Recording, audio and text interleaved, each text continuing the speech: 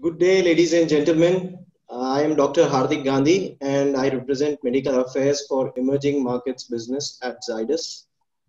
It's truly an honor and privilege to be hosting this first ever edition of Neurospace and welcome you all to this Spectrum of Neurosonology, a workshop on transcranial Doppler organized under the aegis of Neurospace. Neurospace is an academic initiative of Zydus with the sole aim to bring together experts in the field of neurology from different parts of the world to facilitate sharing of best practices in this field. For this first edition of Neurospace, we have close to 300 distinguished neurologists as participants and resource persons representing 10 countries across 3 continents. Being in its nascent edition, it was imperative for Neurospace to host a unique topic that piques the interest of the fraternity. And while deliberating on the potential topics, we agreed that neurosonology exams are indispensable bedside tools for the diagnosis, risk stratification, peri-interventional monitoring, and follow-up of the patients. Therefore, we engaged with the experts in this field who are also the course coordinators for this workshop. And then we developed an agenda which you now see on your screen. So as you see on the screen, we will first begin with basics and interpretation of waveforms for TCD, followed by PFO and emboli monitoring. After these 2 sessions, we will be taking up the questions for both of these topics. I will request you to post your questions in the chat box available on the left side of your viewing screen. This will be followed by a topic on TCD and sickle cell disease, and then we conclude with TCD and neuroimaging, followed by Q&A round again. So this will be the sequence of events for today. And before we begin, let me take a moment to introduce the course coordinators. We have with us today Dr. Vijay Sharma, Associate Professor, Yong Lu Lin School of Medicine, National University of Singapore. Also Senior Consultant, Division of Neurology at National University Hospital, Singapore. Very recently appointed as the Senior Clinician Scientist by the Ministry of Health, Singapore. Dr. Sharma has published 330 peer-reviewed papers and 40 book chapters and is the Associate Editor for DMC Neurology. He is on the editorial board of 25 journals, including Stroke, Journal of Neuroimaging, and the Journal of Stroke, among others.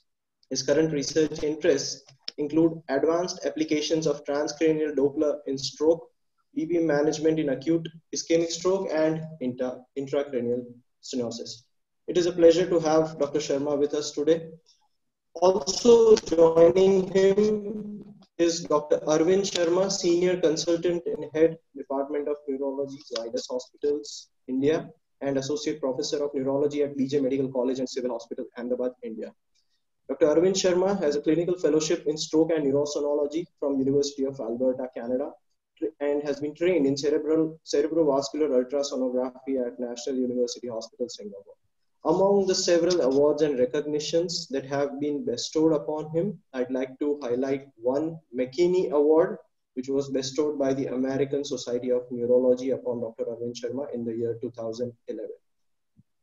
He has several academic affiliations, a few of him being the founder member and treasurer of the Society of Neurosonology in India, executive member of the Academy of Neurosonologists of Ahmedabad, and executive member and treasurer of the Indian Stroke Association, in addition to being the member of World Stroke Organization and the European Stroke Organization. Dr. Arvind Sharma has published several papers in national and international peer-reviewed journals, and truly, sir, it's a pleasure to have you with us conducting this workshop. With that, ladies and gentlemen, I will now hand over the reins of this session to Dr. Arvind Sharma to discuss the basics of TCD and interpretation of waveforms. Over to you, sir. Thank you, Hardik. Thank you very much. It's a really pleasure to be here to have a very important topic of neurology, and it is of our interest as a course director, Dr. Vijay and me. And when we spoke about this program, and we were very excited to compile that for as a demonstration of different aspect of neurosonology. So before, as we go on time, I'll start my presentation. We'll have some demo also, as it is a virtual uh, workshop. We're not able to give the hands-on to the all the participants who are here. And we found there are a lot of participants from different part of the world. So Hardik, just for the knowledge that you are able to see the slides, it's okay. Yes, sir. Yeah. We're good. Yeah, thank you. So today, the first topic is the transcranial Doppler basics and the interpretation of the waveform. There is no disclosure, but when you talk about the basic of any ultrasound, you discuss about the few things about the Doppler, that what is the Doppler effect, what is the continuous waveform used in the Doppler, pulse Doppler, and what the pulse wave is and what the continuous wave is, and how you do a Doppler, right? It's a carotid Doppler, or it's a echo, or a transcranial Doppler, or any Doppler. So if we go further, to go straight, how you do a Doppler and what probe you use for the Doppler. For the transcranial Doppler, you use a 2 megahertz probe. And for the duplex, which you do, which is, and I will show you the probe, how the probe look like of the transcranial Doppler. The duplex, which you do, which has a linear probe, you have 5 to 12 megahertz of the duplex Doppler. So it works on a principle of piezoelectric crystal, where it passed on the electric current through this crystal. And you can see in the picture that you have different transcranial Doppler probes here, where there is an intraoperative probe also, if you can see the arrow. And the next one is, this is the carotid probe. So those who are starting, those who want to start the career in the neurosonology, it is for them. What is the waveform? We will discuss about the interpretation of the waveforms also. Waveform is oscillations per second. It's a frequency expressed in hertz. So continuous wave output is used in carotid Dopplers, and for the transcranial Doppler, we use a pulse wave Doppler where there is an off and on time. And to discuss about it, you have to know few of the things, that why the pulse wave is important, because for the transcranial Doppler, we are doing through the bone, and we'll talk about how the lower the frequency, more the penetration of the tissue is. Pulse echo is a signal generation, only 1% of the entire pulse cycle. It's the on time and the off time. You can see on the picture where there is a pulse repetition period also. And the time of signal return proportional to the distance travel. And most important with the pulse wave is the depth discrimination. So any Doppler, any ultrasound, if you take, it has these three important parameters, which are very important: frequency, resolution, and penetration. You have to understand that if it is a higher frequency transducer, like it's a carotid probe, it's a 12 megahertz probe, has a very good resolution, but you cannot penetrate very deep into the body. But as the frequency decreases, the penetration is deep in the body if the 3 megahertz is there, but resolution will not be as better as what the 12 megahertz Doppler is having. So attenuation is directly related to the frequency. For examination of any Doppler instrument, if you use a 2 megahertz probe for the TCD, first of all, most important, before saying that you are not able to see anything, you do a echo, you have to find a window, right? Against the bone, sometimes you are not able to find a window for, even for the echo. Carotid is very easy sometimes, but if it is a high bifurcation, you are not able to see it. Same, it's like for the TCD, this area of the temporal area is made translucent. As we age, it becomes opaque. So it is known as Dr. Vijay always say that, it is known as the stethoscope of the brain. So by that transcranial Doppler, you can see the temporal area here. There are different approaches, which is translucent, but some of the, if you say, some of them may have the opaque, and as we age, it becomes opaque. The vessel identified by depth, by contour and velocity, flow direction, and then you see the anatomical position. So what you do on reading the ultrasound, on screen and identification of the machine settings, Doppler examination simple and easy component includes the transducer and the sample volume, flow direction, angle of insolation, scale setting, and sweep speed. So let us go to the demo of the machine, if I'm able to play this video. So just it's a 2-minute video. Just listen to it. Welcome to the TCD basic workshop, and we are here to demonstrate about the machine, about the probe, and how we do the transcranial Doppler. So this is the probe which we use, which you can see is now, which is 1.5 megahertz to 2 megahertz, and the probe for the carotid Doppler is a linear probe, which is from 7.5 megahertz to 15 megahertz. So now we'll go towards the machine. Now on the machine of this transcranial Doppler, you see the depth, which is 60 here, and we can decrease the depth. As you can see, we've gone to the 55, where on the M mode you can see the MCA, and on the spectral window you can increase the depth, and you see that MCA on the spectral window, and above the MCA you see on blue, which is away from the probe, and here you can see the direction of the probe towards, which is red for the MCA and away from for the ACA. And on the left hand side you see the peak systolic velocity, mean diastolic velocity, and the PI. And these are the arteries which we are doing on the transcranial Doppler, that is MCA, ACA, PCA, ICA, and the vertebral artery. So we'll move towards the sonographer to see how we handle the probe. We did all this with the remote, and now here the probe is handled by the sonographer, Dr. Mamta, like a pen light. It is handled like a pen, and you should be in a comfortable position while doing the sonography. You should not be leaning too forward. It should be comfortable to stand back, and there the area that is the transtemporal approach, where the anterior, posterior, and middle, it is the tragus where you can put first your probe to see the middle cerebral artery, the anterior circulation. And at the back, foramen and magnum, you see the vertebral artery and basilar artery. Thank you. So hope this may have given some idea about how we do it, because it's a virtual platform. So we love when we do a workshop with Dr. Vijay, and we do the workshop. He do all the talking by doing the probe, by putting the machine. So that cannot be replaced. That live workshop is a live workshop, but we try to give you some gist of how we do the Dopplers. Now coming to the window for the transcranial Doppler examination, as we were discussing about it, if I put my arrow for the transtemporal approach, this is what the 1, 2, 3 I was talking about in the transtemporal area. And this is what the transorbital approach is. And this is what the submandibular approach is, if you can see my arrow. And this is what the transforaminal approach is. And 1, 2, 3 are the middle, posterior, and the anterior. By the transtemporal approach window, what arteries you're going to see? If you see, this is the circle of Willis. If you see the cut section of that skull, and you see the middle cerebral artery, the anterior cerebral artery, you see the posterior cerebral artery, and you see the ophthalmic artery, and that is from the ophthalmic window, I'm sorry for that, and the terminal internal carotid artery. The transorbital window, which you see here, you see the ophthalmic artery and the ICA at the siphon level. The transforaminal approach, you see the distal vertebral artery and the basilar artery, and the submandibular window is distal portion of the extracranial ICA. So this is how it looks like. We already showed you with the in the live demo.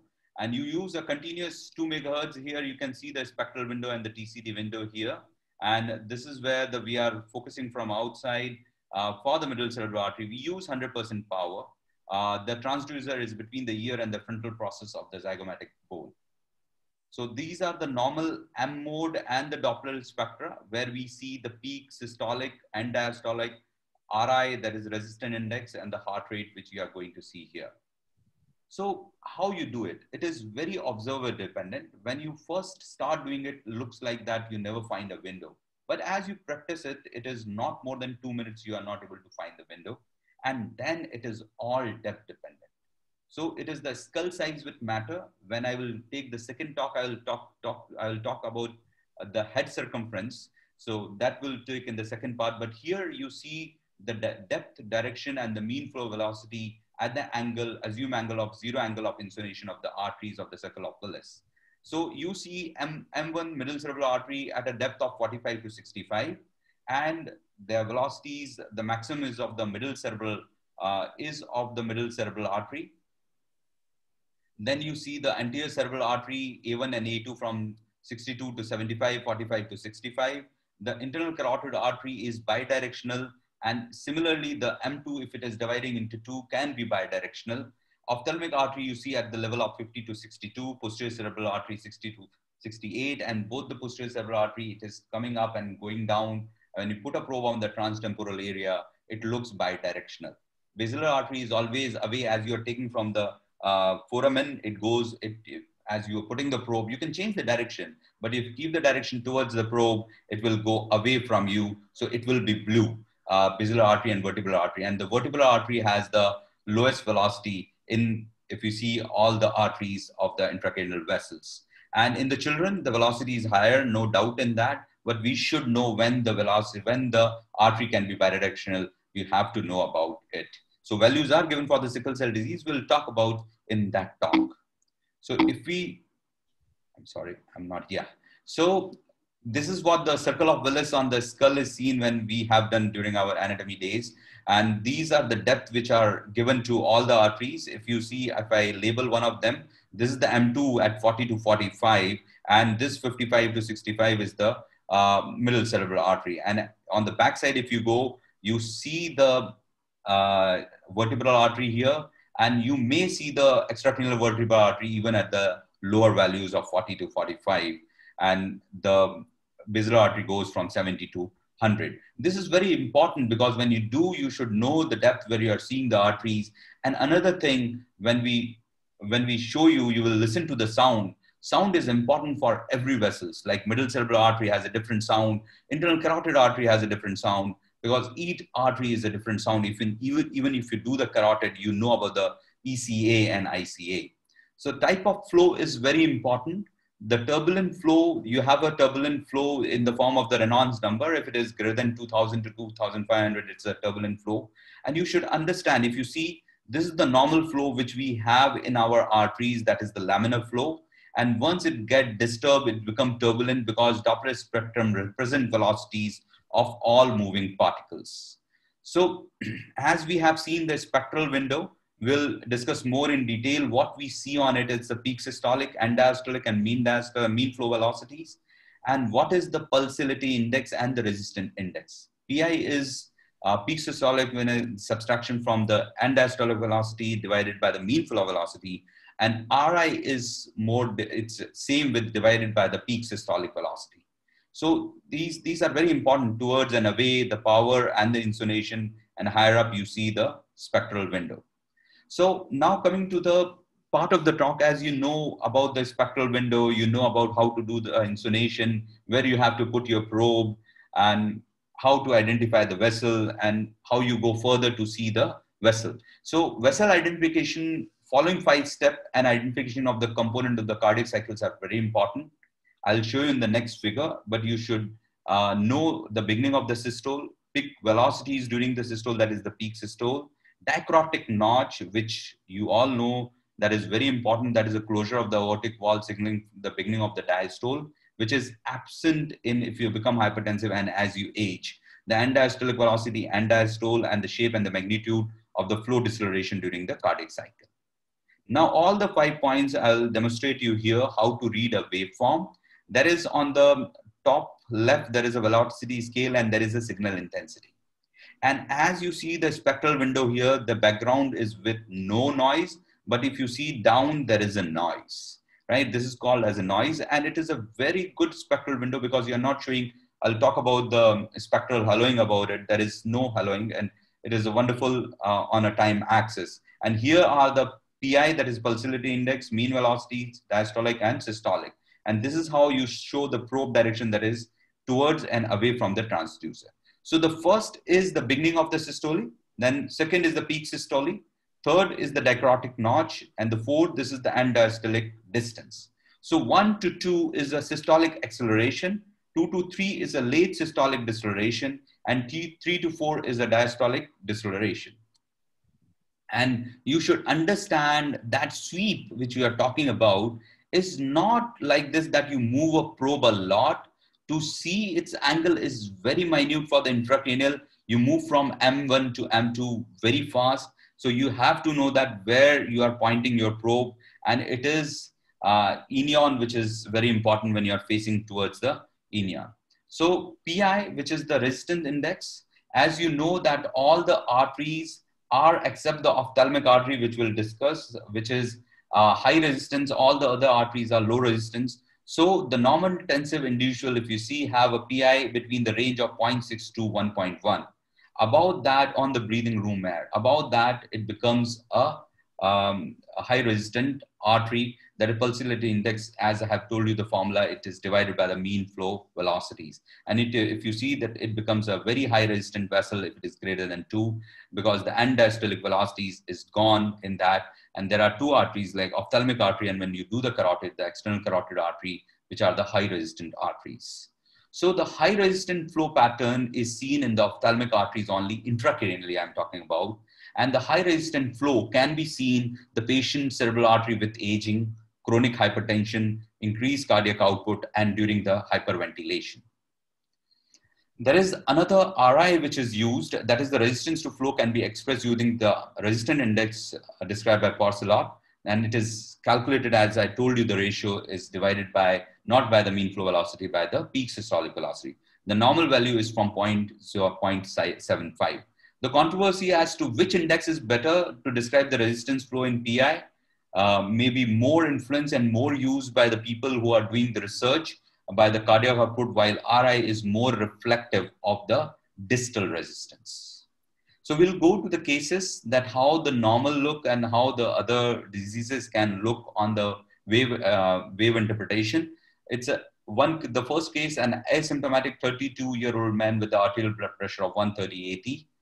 As you see the waveform, it is a sharp systolic flow acceleration, which is very clear here.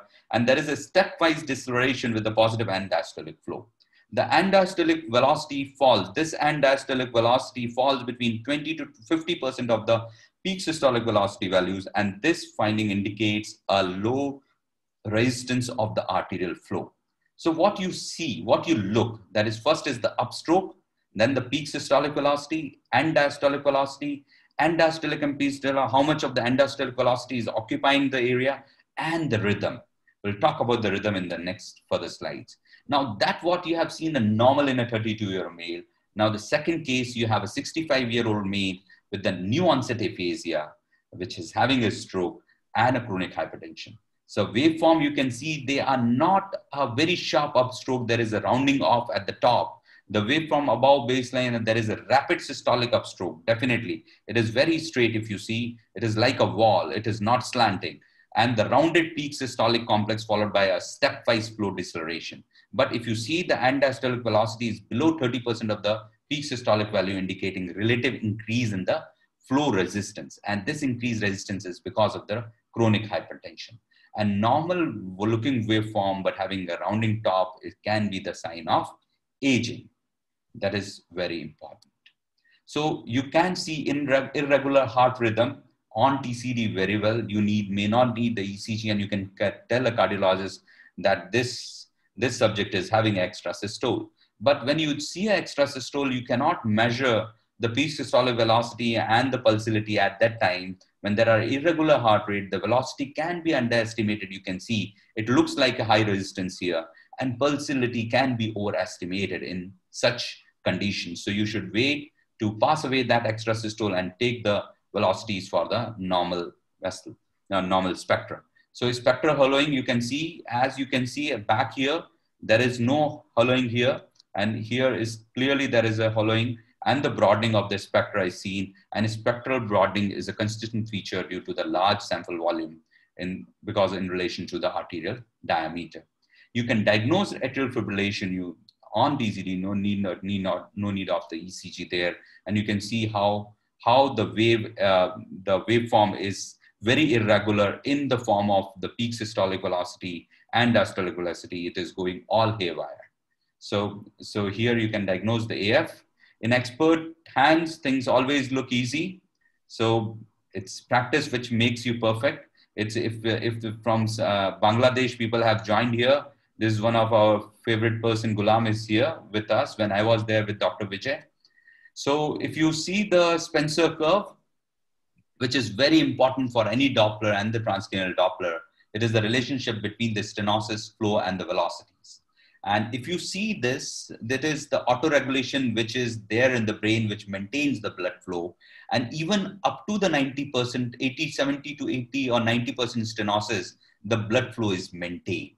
And then there is a drop in the blood flow and the velocity. In that area, the velocity increase high, and subsequently the velocities fall down. So we'll go one by one, where the 30% of the stenosis is, you can see the velocities are good.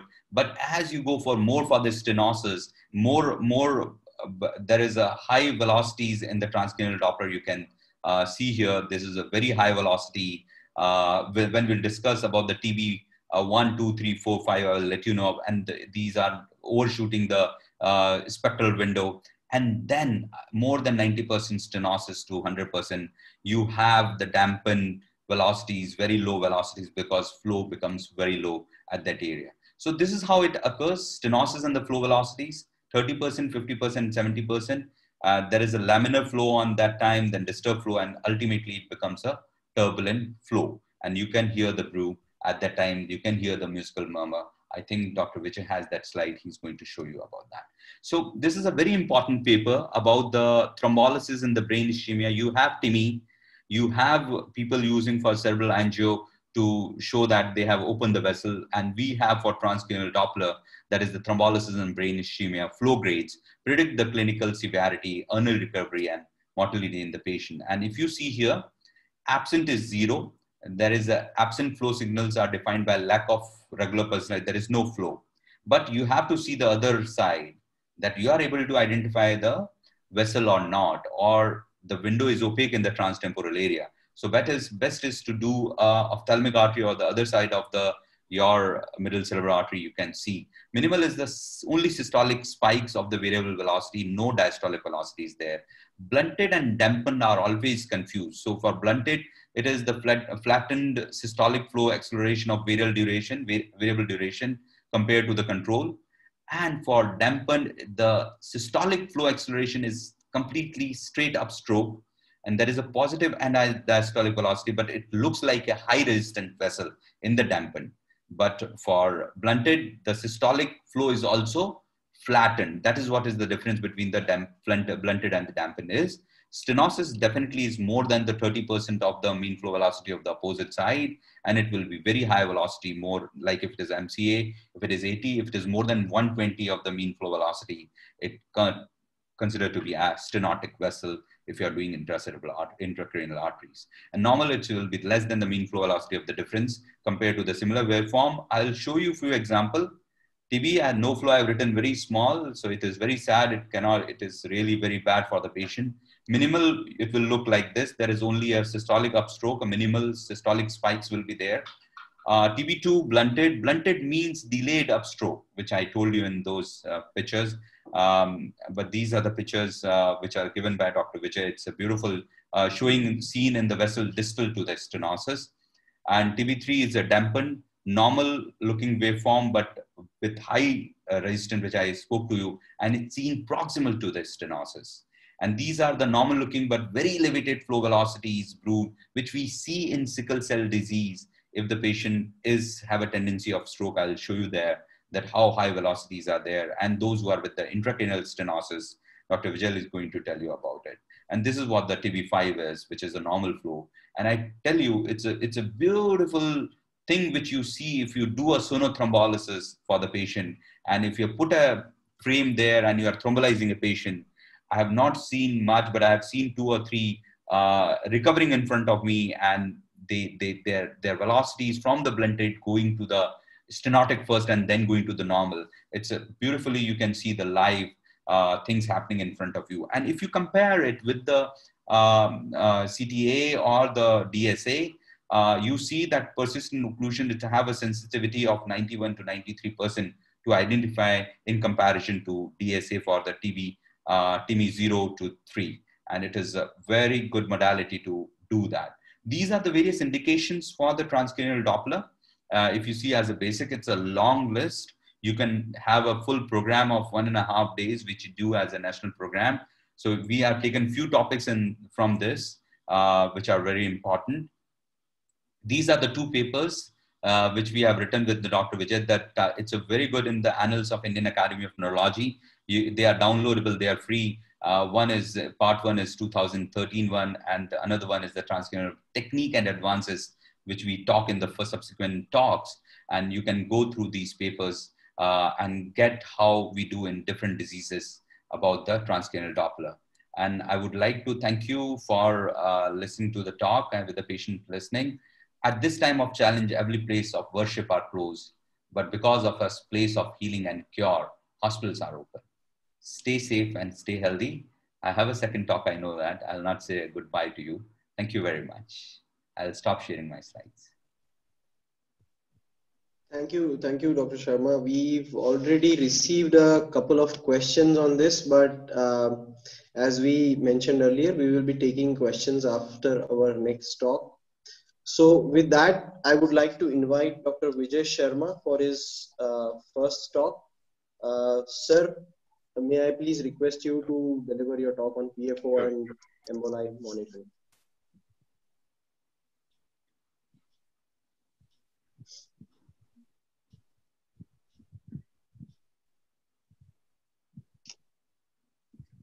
Okay, so thank you very much for arranging this session of online teaching. You know, my first talk is a little bit away from what Arvind has just told you. Arvind has formed a basis that how do we do it, and the rest, everything are just applications. So first of all, I will just talk about what is a right to left shunt. Before I talk further, you know, this is further to what Arvind has told. This is a book which just came out. There was a lack of availability of such a book which can teach somebody right from the beginning how to hold the probe, where to direct it, where to place the probe, what to see on the screen, how to measure it, and then how to interpret it. So this is not a book which is showing you the literature which is available, just showing how do you proceed to perform, and then how do you interpret a TCD which you have done. This is a book which is available on Amazon. This is the latest book which just came in towards the end of 2019. Unfortunately, this COVID-19 came and it just blocked most of the things which we could have done a manual demonstration publicities. Going further, so let us talk about a right to left shunt first. When we do TCD, we never try to call it a PFO, although we mean that we are talking about PFO. We say right to left shunt, and then let us see that is it related to stroke, or what we call as the mechanism as paradoxical embolism. So this was described long ago in 15,064 by one Italian anatomist called Botello. And he said that he has discovered on a cadaver a duct which is connecting the right and the left atrium. And the name which he gave was called as vena arteriorum nutria. I don't know how to pronounce it in Italian. It, you know, definitely it's not what I pronounced, but it was initially called as foramen Botello. And later on, people started calling it foramen ovale because of shape. The problems with PFO are that I'll just explain why it has always remained, you know, a challenging thing. That why do we doubt this diagnosis, and why do we want to prove that this PFO is a culprit? The first thing is 25% of normal adults. So if you see on the road 100 people walking, you can just predict that 25 to 30% or even 37% of those adults, they are carrying the PFO. So it's like 1 in 4 of us, we are 4 people sitting in front of you, 1 of us is definitely having a PFO. Now PFO is a special ingredient when we are not born. Without a PFO, we will not survive in our mother's womb. This is a conduit which is allowing mother's blood, which reaches the right atrium in a fetus, and then it crosses to the left. So it's the pure blood which is going. So as soon as we are born, nearly 60% of us, we close it with the first breath of our life. But the remaining about 30% people, they carry it. Most of these 30%, they close it by the end of 1 or 1.5 years of life. But then about 1/4 of us, we keep it patent throughout the rest of our life. Whether it will create a problem or not, it depends on various factors. Second, this is what was seen in an observational study, that if you just take stroke patients who are less than 55 years of age, and especially those who do not have the traditional vascular risk factors like diabetes, hypertension, dyslipidemia, then nearly half of them, they are the people who show a presence of a right to left shunt. Now, this is a list of various observational studies which have been published, and what you can see is it's a very consistent pattern, that most of them, for variable odds ratios, variable numbers, they showed that whether you are doing a transesophageal echo, whether you are doing a transthoracic echo, or whether you are doing a TCD, that it's consistently seen that the presence of right to left shunt or PFO is much more higher in those people who are young and also having a stroke, and a stroke which is defined as a cryptogenic or stroke of uncertain etiology. So I will start with just an example. So this is a 22-year-old lady who had sudden onset of left-sided weakness, and she reached hospital very fast, just about 2.5 hours from the onset. The CT scan which was done, which was normal. She did not have any risk factor except that she was a smoker. She was using birth control pills, and in past she had used IV drugs. Her NIHS was 4 upon arrival. She was given TPA at 3 hours from symptom onset, which resulted into a very good recovery. This is the scan which was done on day 2 MRI, which showed that there was a right subcortical stroke. Her extensive blood tests for hypercoagulability, they were negative. Routine ultrasound studies, both carotids as well as transcranial Doppler, they were normal. But this is the picture which was obtained from her when we did the test for right to left shunt. So normal flow, what Arvind has shown you is this spectrum, the lower part. Upper one is the M mode. But this is the spectrum which is showing, and what you are seeing in between, you are seeing these signals which are high intensity, which are brighter in color, and they are occurring random. Some of them, they are coming in late systole, some are coming in early to mid diastole, some are coming in early diastole. So they are in different times in the cardiac cycle, and they are very bright, they are high intensity transient signals, or people call them hits. Or if you want to be more scientific, just call them microembolic signals. So these were obtained when we did a bubble test. We had a TEE for her, which showed that there was a PFO which was present.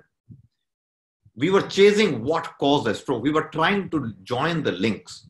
The links are that if you say that it is a paradoxical embolism, you have to demonstrate that the person developed a deep vein thrombosis.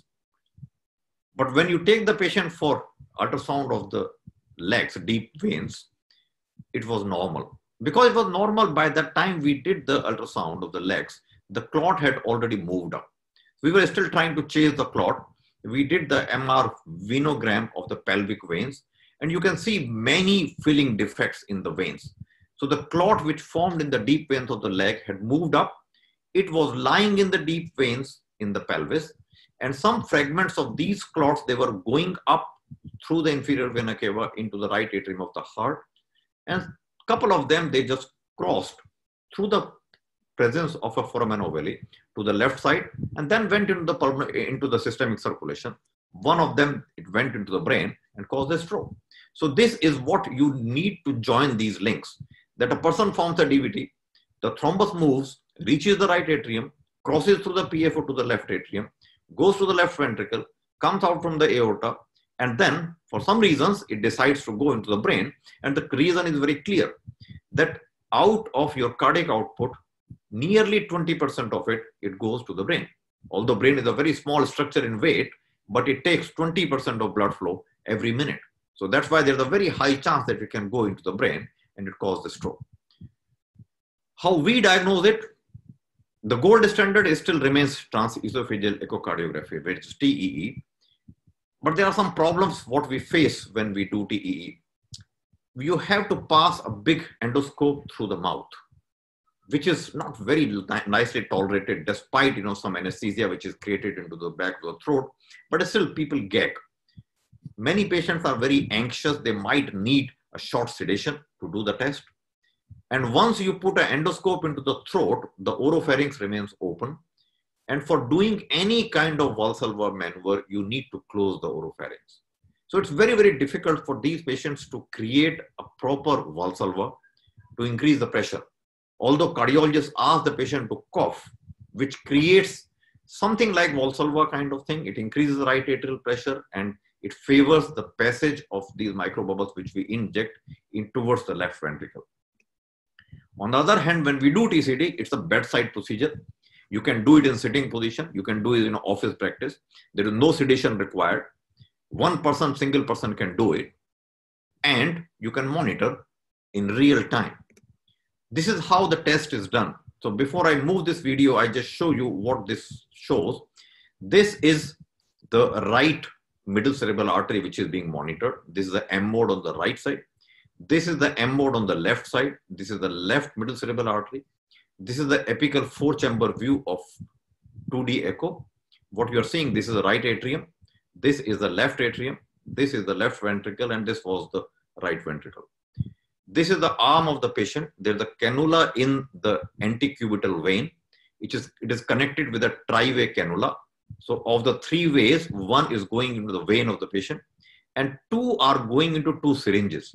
These syringes are filled with 9 ml of saline, 1 ml of air, and a little bit of patient's own blood. And this person is using both hands to shake the blood between the 2 syringes like this. And this, what you're seeing, is a screen which is connected to a manometer. This is a tube of manometer which patient will blow into it. So now I play it and you see it how this is being done. So this is the shaking which is happening here. The person is shaking, you can see the blackness in the right atrium and the left atrium. This is the opening of the solution, injecting the solution. Now you see that the air bubbles have reached the white in color. Then this person blows air, is looking at the manometer. He's doing the Valsalva now. This is the Valsalva sound. And these are the microbubbles which are reaching from the brain. See, these are reaching here, and you can see these microbubbles, they are reaching the left. This is a combined test which is doing ECD, both middle cerebral arteries, as well as echo. You can see all these sounds which you are hearing like a bird chirp. They were the microemboli which we injected. When we were shaking it, we were breaking that 1 ml air into microbubbles, and patient's own blood, it was coating the surface of these microbubbles so that they survive longer in circulation and we can detect them in the brain. The total test, it just takes about 40 seconds. Once you have shaken the blood, you inject, wait for 6 seconds so that the blood and the microbubbles which we have created, they reach the right atrium. Then you do a Valsalva, and after you have completed Valsalva, you just monitor for another 22 seconds. So overall length or duration of the test is just about 40 seconds. In 40 seconds, you diagnose a very important condition which was responsible for patient stroke. The contrast mixture, this is the recommended one, 9 ml saline, 1 ml air, and small amount of patient's own blood. But some people, they use even a smaller amount like 2 ml of saline, 0.5 ml of air, 0.5 ml of patient blood. You can do any one of them, but we prefer to use a higher amount of blood, of saline, so that at least it reaches the right atrium, it is not lost in the circulation. This is the study which was just showing why do we mix more, why do we add patient's blood. So this is a very simple test that you shake it, the mixture between the 2 syringes, and then you take a small drop, put it under microscope, and just count the number of microbubbles which we have created. So these are the microbubbles which we created from 1 ml of air. And then you can create various situations. 6 mixes, no blood, 6 mixes with blood, then 18 mixes, no blood, 18 mixes with blood. So 18 mixes with blood, 18 mixes, no blood. And then what you can see is adding of blood, it increases the number of your microbubbles which you create to nearly 8 to 16 times higher. So you have a higher chance of detecting them.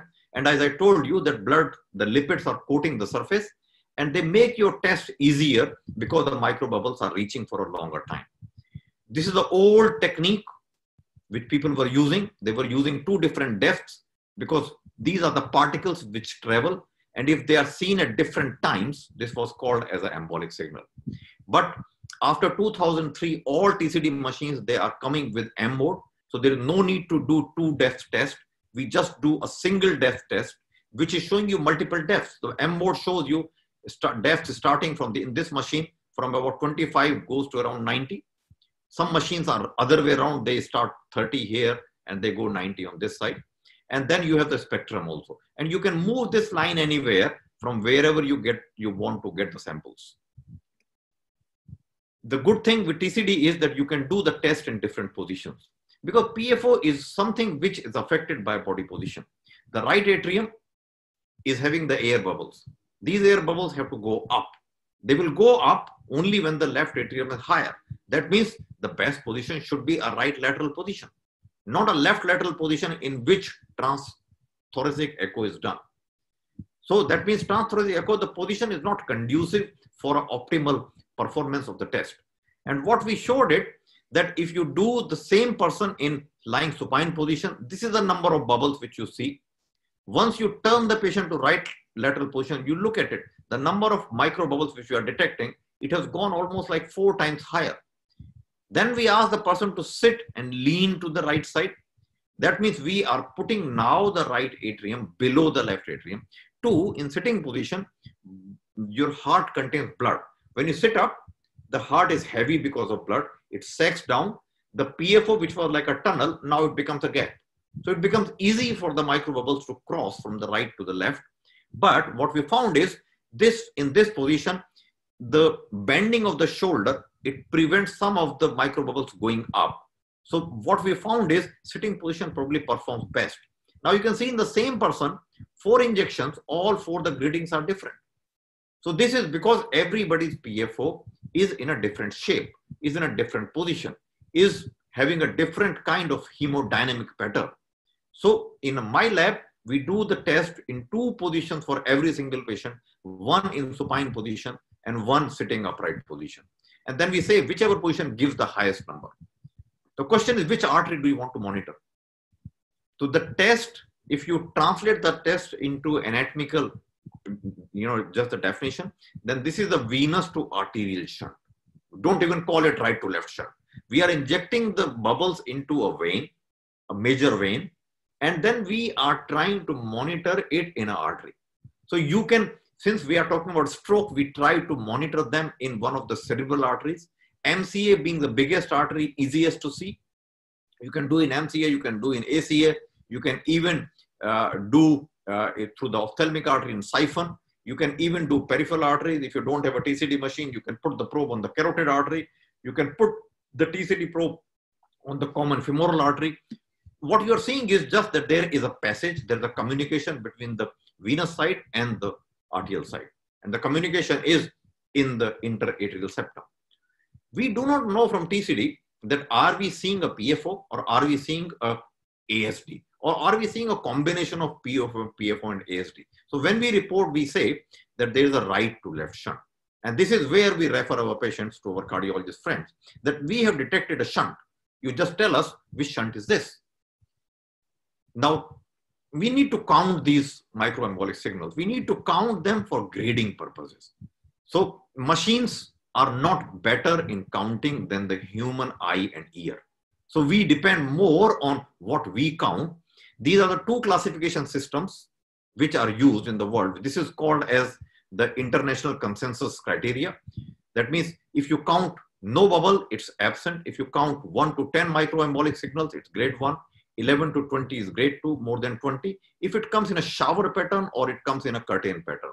So just remember, we mostly do not count grade 0 to 2 as clinically significant. Those people who do research purposes, they do more intensive counting of the microbubbles. So intensive counting is same. 0 means no microembolic signal was detected. Grade 1 means you are detecting now 1 to 10 microbubbles throughout the test. Grade 2 means 11 to 30. And then grade 3 means 31. And then it goes up like this. So what I've highlighted is, if the shunt is grade 3, whether in the consensus criteria or whether in the Spencer scale criteria, both of them are considered clinically significant. Significant means that these are the shunts when we refer the patient for a TEE or a TTE, we know it probably will be positive. Now, this is one patient with a high grade shunt.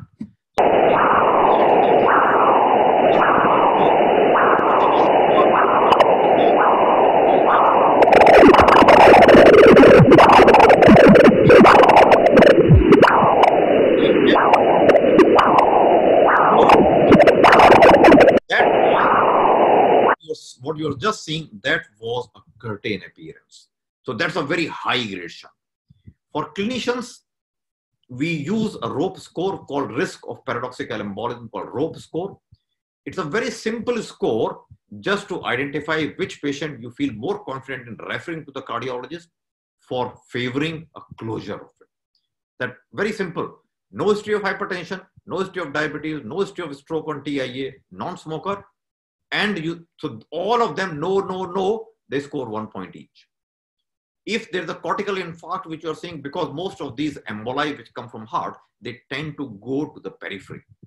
So periphery means in the cortical regions. All of them score 1, 1, 1. Age, younger the age, higher the score.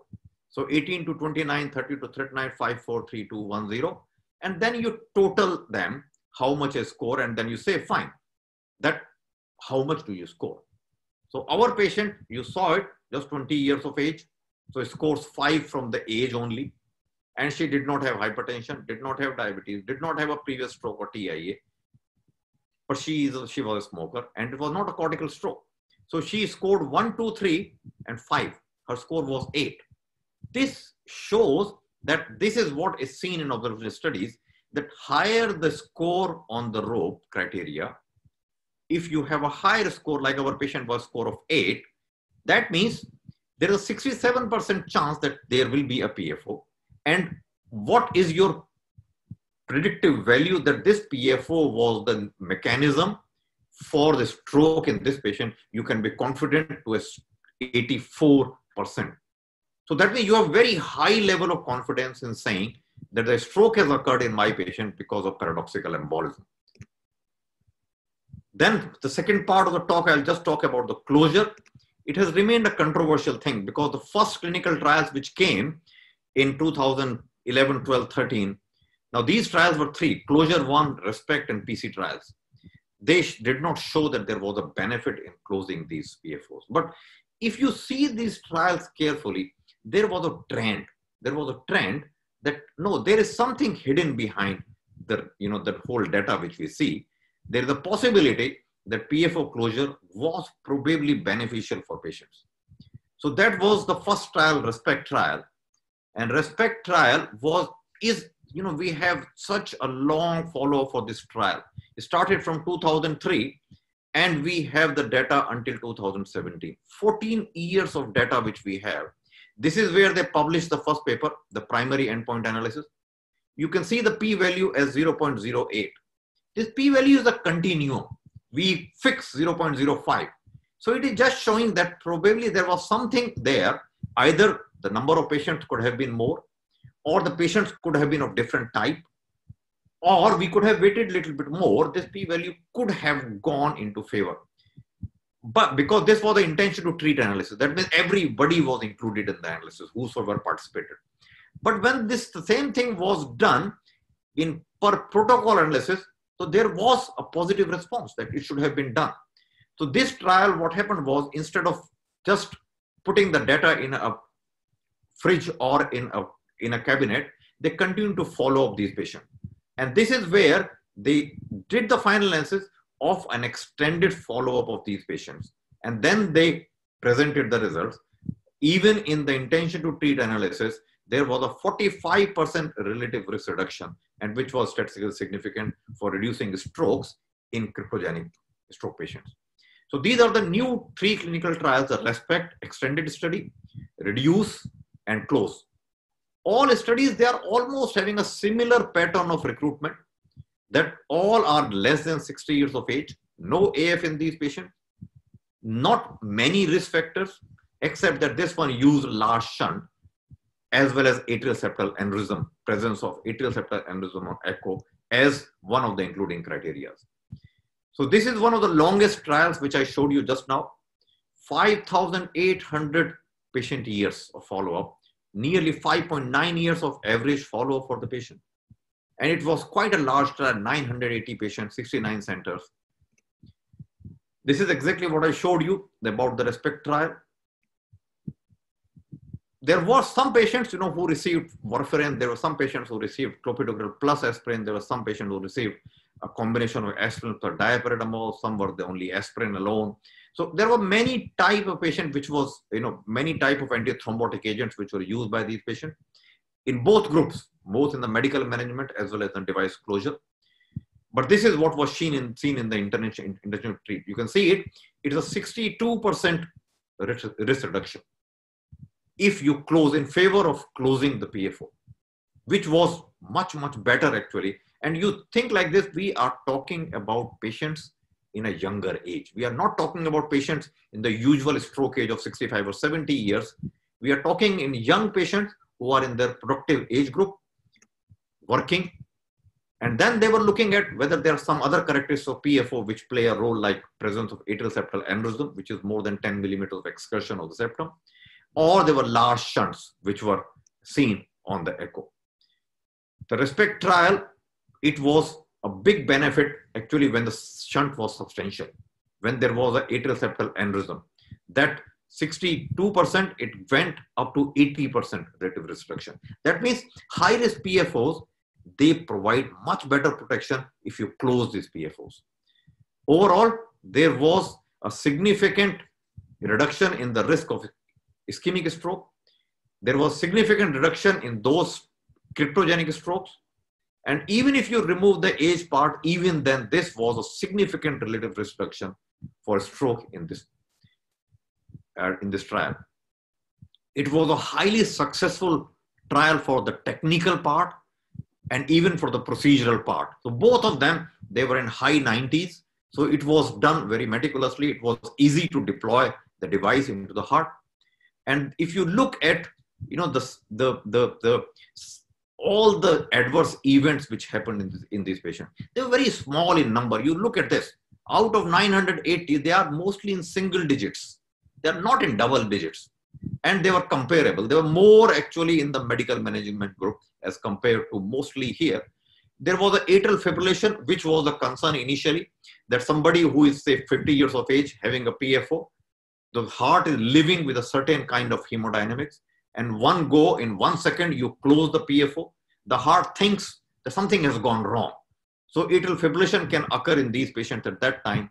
So this was initially thought to be something which was not encouraging, because once somebody develops atrial fibrillation, you say it was a paroxysmal atrial fibrillation, you tend to put these patients for lifelong anticoagulation.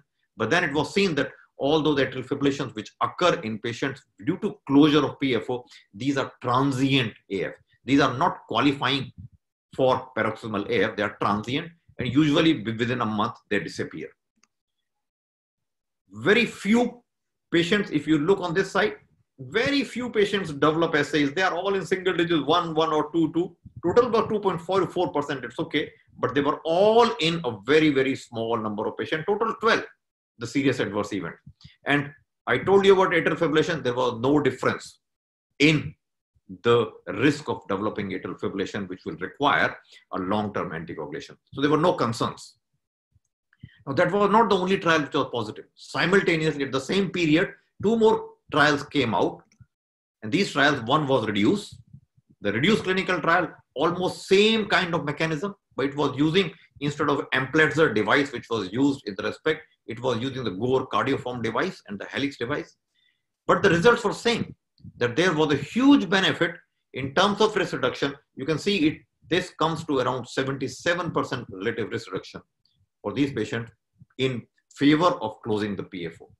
Same thing was observed in the closed trial, again, same kind of inclusion criteria and same kind of response, a very high. So you look at it, it's more than actually 90%, something like, in favor of this one. Most of these trials were done on Caucasian populations. There were no Asian trial except this small South Korean trial, which was called as Defense PFO trial. It was not a big trial in terms of number of patients, but only 120 patients were there. But it showed 100% protection without any additional risk to the patient. So highly successful trial. So that's the Asian data which we have. Putting all together, if you put respect, reduce and close, don't include even the defense trial, which was a smaller trial, all trials speak the same language, that there is an evidence in favor of closing PFO, in favor of early closing and prevent your patient from both recurrent strokes as well as hemorrhagic complications which are associated with the use of antithrombotic medication. Because what you do is, most of the patients, they are kept on double antiplatelets for first couple of months, followed by single antiplatelet agent for up to 6 months. And then most of the patients, they go off antiplatelet therapy. So that means all the bleeding complications associated with antithrombotic medication, they are gone away from the patient. Your patient who was 30 years of age does not require to take any kind of antithrombotic medication for the rest of 70 years of life. He will be free of all medications and medication related side effects. So this was an editorial which came in the New England Journal, that probably we have reached the time when PFO with a sizable intra-atrial shunting should be closed. For Asia Pacific, this is a very recent paper which has just come out in International Journal of Stroke. We wrote about it, that what are the consensus statements for Asia Pacific region. Probably in your region, you can do the same thing, that just form a consensus group and just come out with the consensus guidelines, that how to translate the data which is available to your population, and just give some kind of recommendations, not only to the general physicians, but to general neurologists, to stroke neurologists, that how to handle the presence of a right to left shunt in your population. So in this publication, this is all from the same publication, we came out with the symbols of red light, traffic lights, that if the light is green, you can go safely, you should do it. If the light is orange, yellow, then you should be careful, but you can still do it. You should be just careful. But if it is red in color, don't do it at all. And there were a lot of unanswered questions which the trials have not answered. So we came out with this PFO closure in any patient, who is more than 60 years of age. We say, no, it was not addressed in the clinical trials. We do not know about it. But all others, like all those patients who have a rope score, which I just showed you, more than 6 or more, yeah, you should close it. There is no reason why you should not close it. But if you have somebody who requires an indefinite oral anticoagulation, say somebody with protein C deficiency, then you say, anyway, I'm supposed to give him anticoagulation for the rest of life, then there is no advantage actually of closing the PFO, because in one of the clinical trials it was found that there is some benefit which is seen in favor of rivaroxaban.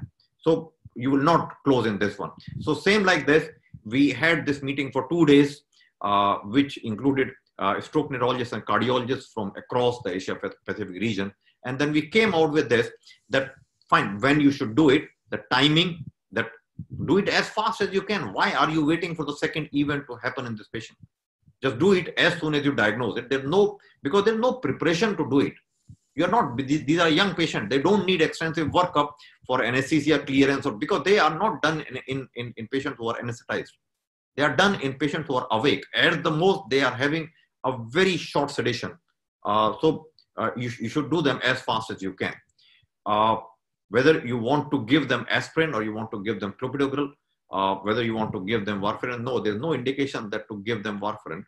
There is no reason that if, even in those patients where you decide that, no, I'm not going to close it, or the patient says, I don't want to get it closed, then there is no indication why you should be giving warfarin. But because of one trial which used the newer anticoagulants, probably there may be a place to do it. So I will just say that this is a known mechanism that paroxysmal embolism happens, especially if the person is having, in addition to a PFO, atrial septal aneurysm and a large shunt, then it should be closed. I'll spend just last couple of minutes, just few slides about the embolic signals. So embolic signals, this is what we were looking at, embolic signals. They are called as either HITS, high intensity transients, or you call them microembolic signals. So I told you high intensity transient. On this spectrum, of the flow, which is seen, on this side, you can see this line of colors. This shows the intensity. The flow in this patient is in this intensity. little bit bluish toward the greenish color. Any color which is above it is having a higher intensity, at least 3 decibels higher. So you see all of them are in this range while the flow is in this range. So that means these are high intensity because they are occurring for a very short fraction of time, because this line is showing you the time axis. This is 6 seconds. So you can see it, this is taking microseconds only. So they are transient and they are of high intensity. They are called as high intensity because the intensity is more than the background blood flow. They are unidirectional. Either they are towards the probe or they are away from the probe. This is a signal from a bifurcation. There are 2 arteries, one towards the probe, one away from the probe. They are unidirectional. Not only unidirectional, they are random in cardiac cycle. As I told you, this is somewhere in mid to late systole. This is a late systole. This is a late diastole. This is occurring in, again, early systole, mid systole, very early systole, late systole. So they are all occurring randomly. They are not occurring in a fixed time. And then the sound is, I showed you one, the sound is like a bird chirp, like this. It can be a short moaning sound. It can be a short whistling sound. These are the 3 sounds which have been described by American Heart Association to diagnose a microembolic signal. And the last one is that they travel in time because they are solid particles. So they will consume time. So if you look at most of them, they are tilted. They are not straight. They are tilted either to this side or to this side.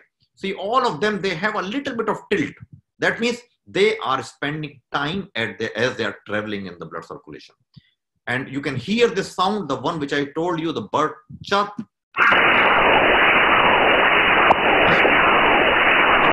You know, is so loud, even if you're in another room, you will be able to hear this sound. But when you are doing TCD and you are seeing these microembolic signal 1, 2 in the siphon on the left side, when you go to MCA, ACA, you see the same signal here. And then when you are doing the other side, again, you see this one at different depths. If you see everywhere like this, a small microembolic signal, then you say it is highly unlikely that so many microembolic signals are coming from an organic lesion. So commonest cause of this one is metallic heart valves. Because when the blood strikes against the metallic heart valve, a froth kind of thing forms. And this froth, it goes up into the brain and this is detected as microembolic signal. So never be alerted for it and don't do anything to it.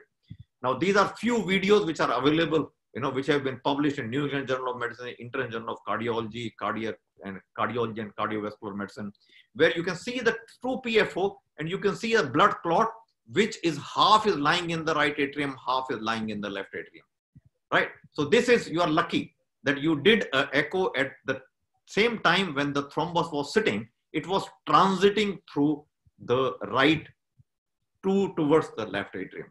But this is something which is not commonly seen because by the time you do these tests, the thrombus has already disintegrated. It has already reached where it was supposed to be there and has already caused the damage. So this is not always seen. Sometimes it's seen as an evidence that yes, there was a thrombus in transit. I saw it.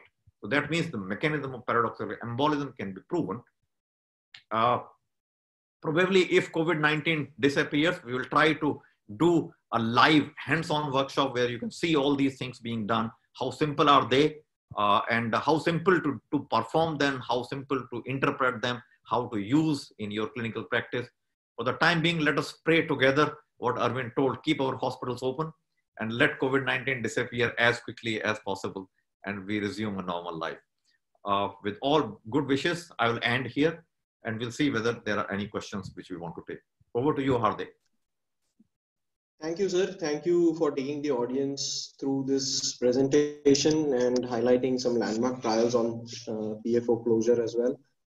Sir, we do have some questions and I would like to first of all request Dr. Arvind to take them because I believe they are for his presentation. Dr. Arvind, the first question that we come across and in his opening talk, Dr. Vijay Sharma also highlighted about it. The question is very, very, very basic. Does handling of the probe, the TCD probe, affect the waveforms and the question is, does it handling like a pen or whether you handle it like a torch? Does it make a difference in terms of the waveforms that you see on the screen? Very, very good question. It's very, very good question. So the thing is, the handling of when I told you that you handle it like a pen, so it is the most comfortable position to grip that, right? And to keep at a position for a longer time, right? So when you hold it at a pen and you put it on the transtemporal area, you can hold it more and it is more stable there. So the thing is, it will affect a waveform, because if you lose the signal as you move your probe, you will lose the signal for that vessel. And if it is going up and down also, you will lose the signal. You'll go from MCA to ACA. So you're not able to identify the disease that what you're looking for. So that is the first thing. So the probe position and to fix it is very important.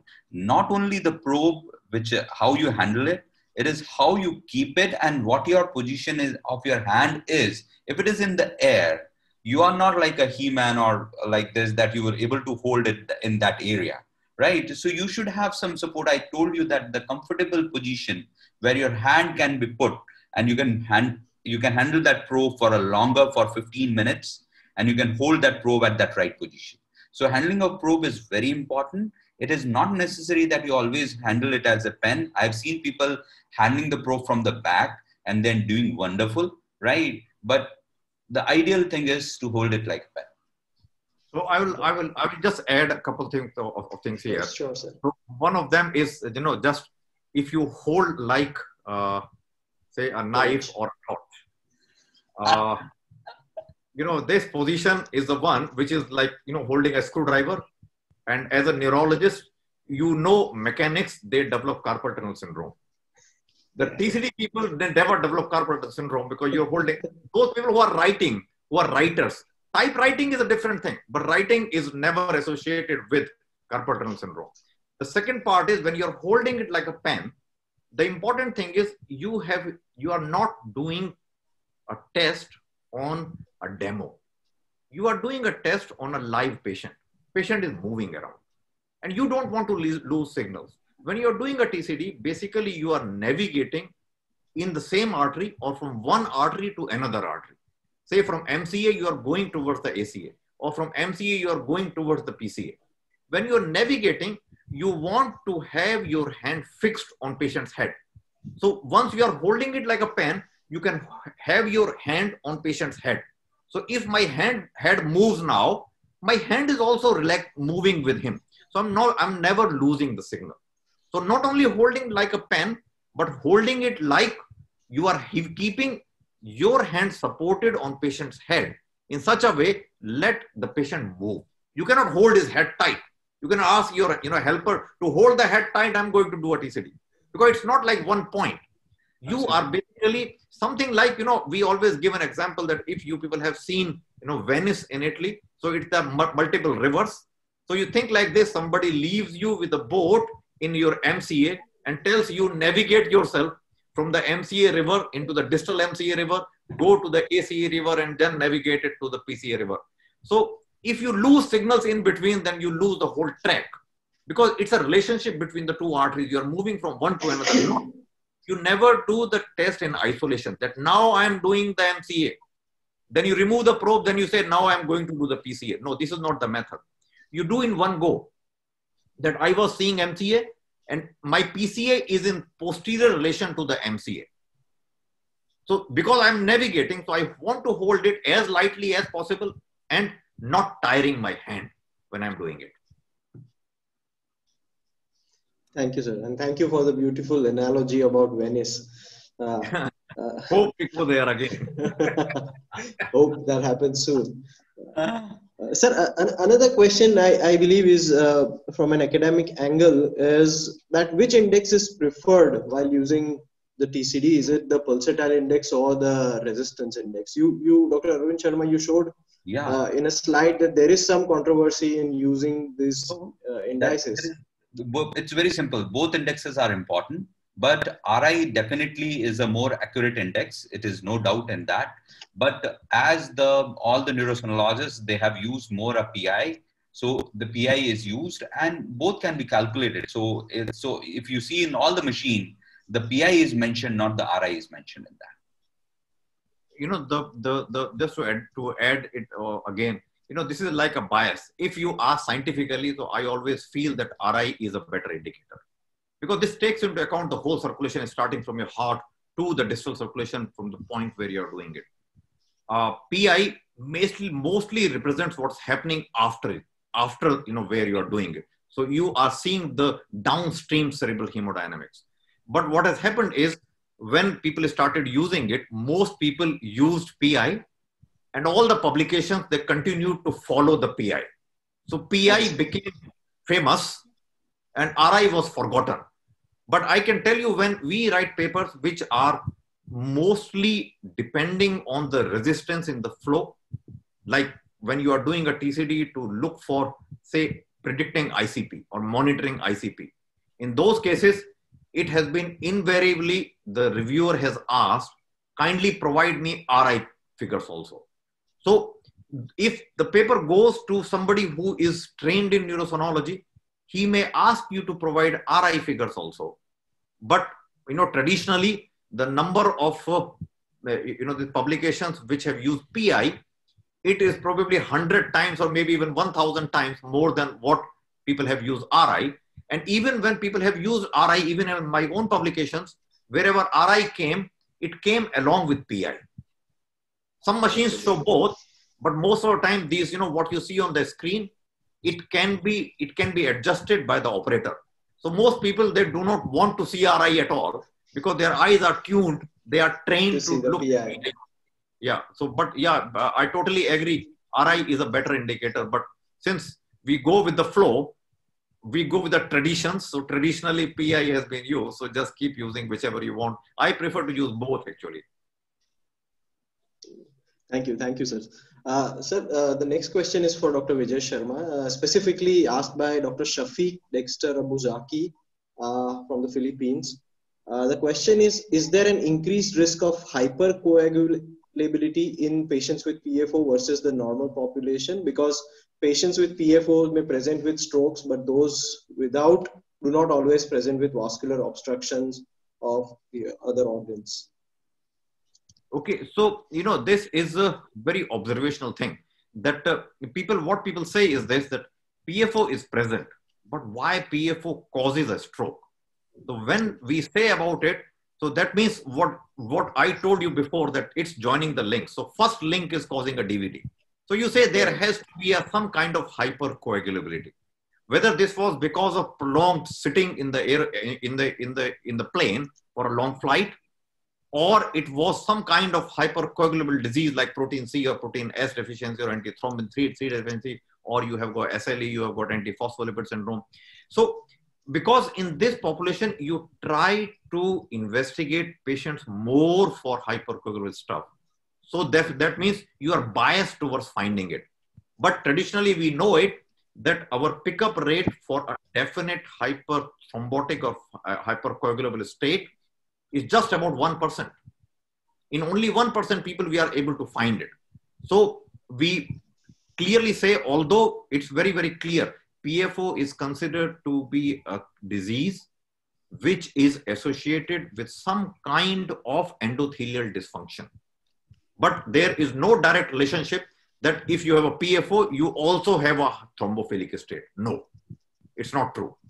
Thrombophilic state is separate, but if somebody is having both, then he is at the worst stage because of the thrombophilic state, because thrombophilic state means you are going to develop venous thrombosis. So you will have a venous thrombosis, and then you have a pathway from where the venous side clots, they can cross, go to the arterial side. So that's the worst combination, a thrombophilic state as well as presence of a PFO or a ASD or anything which is connecting the two sides of circulation. Otherwise, PFO has nothing to do, no relationship with thrombophilic state. Thank you, sir. So going to the next question is by Dr. Jezel Samonte. The question is again on the waveforms. Would you recommend a minimum number of waveforms for analysis? We are talking about the waveforms. That is, it's talking about the number of waveforms. So it is very important that we go meticulously to see all the waveforms in the form of arteries, right? So if you are seeing the middle cerebral artery, anterior cerebral artery, it is not that the only one artery you analyze the whole brain.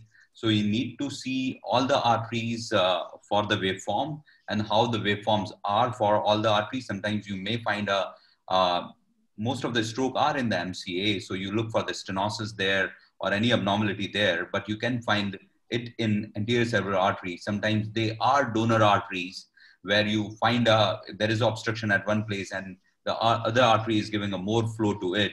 So it's a hemodynamic thing. So every waveform is important to look for, if it is posterior circulation or anterior circulation.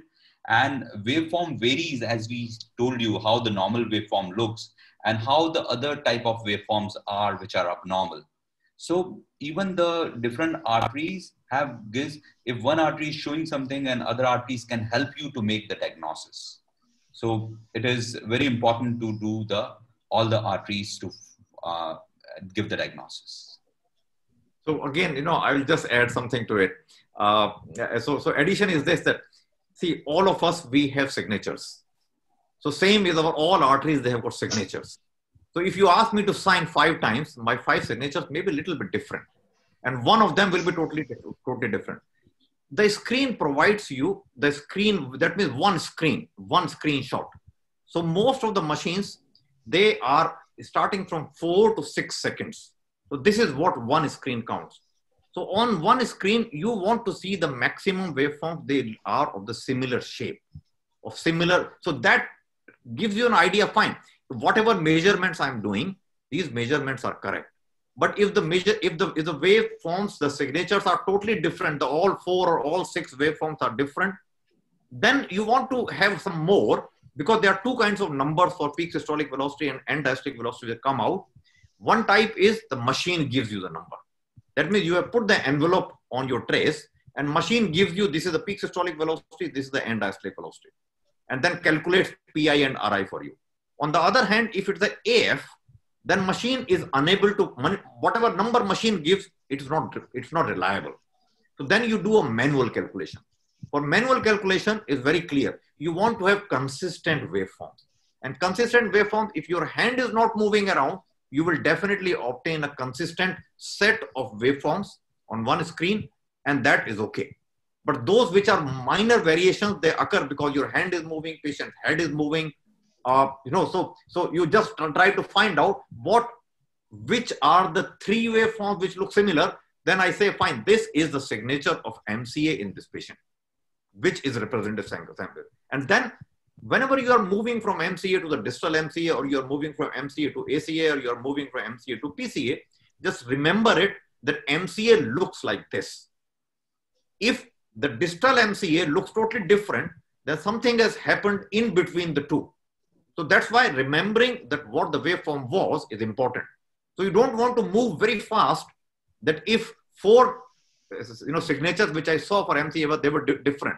So when I go to the distal MCA, I don't know which was the correct signature. So that's why we want to maintain a good sample. That means one screen should be there where I can remember that this is what the MCA looks like. And I will be seeing the rest of the arteries in reference to this signature. That if the signature is different, then it's a different artery. So this is how so that's the minimum number which you need. There's no minimum number that you have to record everything for 10 seconds or you have to record everything for 8 seconds. It's not like that. One screen is enough actually, if it's a reliable and it's stable signal which you are seeing. So sir, that, before we move to the next question, that leads me to ask that for experienced hands like yours, both of yours, typically how much does this test take? I'm talking in terms of time. Very good question. So, and I will tell you the difference. Me and Dr. Vijay also, it makes a difference, right? Even you tell me both experts, I'm doing from 10 years or 12 years. Dr. Vijay is doing from last 20, 25 years. So experience make a difference. Dr. Vijay, see, when I do a TCDA, sometimes I don't find a vessel. He just put his hand on the probe and he finds the vessel. right? I'm putting an angle and you just touch the probe and get that signal so beautifully. So it makes a difference who is doing it and how many years you have. Just like my sonographer, Dr. Mamta is there. I just moved a probe, I got the MCA. So it depends on that who is doing it. If Dr. Vijay is doing it, it takes sometimes 2 to 5 minutes. If he's not finding the vessels, I'm taking on part of Dr. Vijay this question that if he's not finding the vessels, he will not find the vessel because of it is opaque, right? If it is not opaque, he's going to find the vessel. So if it is a difficult case, maximum 10 minutes. And if it is a smooth case, he will find it in a minute, not more than that to complete the test, maximum 2 minutes, right? But those who are for the monitoring purposes, then you have to put the frame that altogether 10 minutes, but Dr. Vijay will add to it and tell you about it. So it's like this, that, you know, this is a rule in the world, you know, the log distribution. The log distribution says that everything falls in same log distribution, normal distribution. Normal distribution means that 97.5 people, you know, percent people will be in this range. So that range is like this. When you are doing for the first time, you may spend 1 hour, and after 1 hour, you will come out that I did so many things, but I don't know what I did. So that's a normal response for everyone. For those who are, so I can tell you, because I train a lot of people, those who are neurologists, because their mind is having an imprint of circle of Willis, the location and the orientation.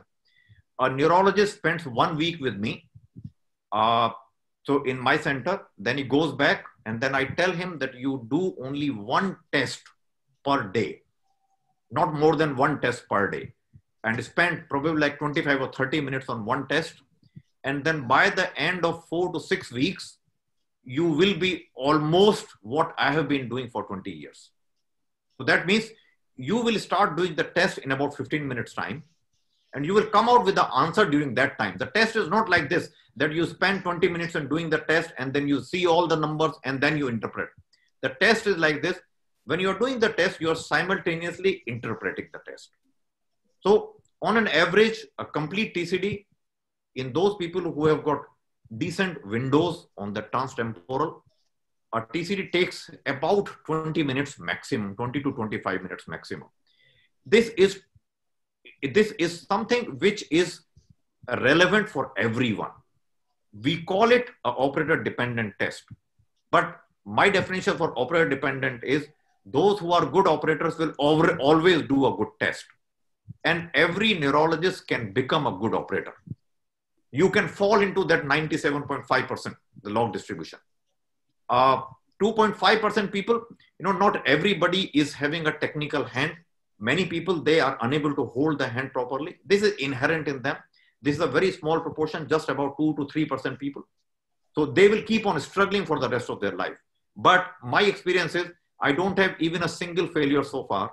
Everybody who learned was able to do it. It's just generating interest in you. Interest in the way that stroke is vascular disease. It's a vascular neurology. It's about blood flow. There is no test which provides you information in real time about blood flow. So if you're dealing with a stroke patient, you should be interested in knowing the blood flow. And if you're interested in knowing blood flow, this is the best test to do. It's a bedside test, 15 minutes. And if you know about the patient, that you are seeing a patient with right MCA stroke, so even if you are a very busy practitioner, you don't want to spend time, just put the probe on the right MCA, right ACA, that's all. You know everything that what is happening to your patient. And whenever you have time, or you can ask your technician to complete the test later on. So you don't need to really spend much time on this test. It's a very fast learning curve. For technicians, the life is different, because technicians are not trained to know about circle of Willis. It takes them nearly 1 month to understand what is this circle.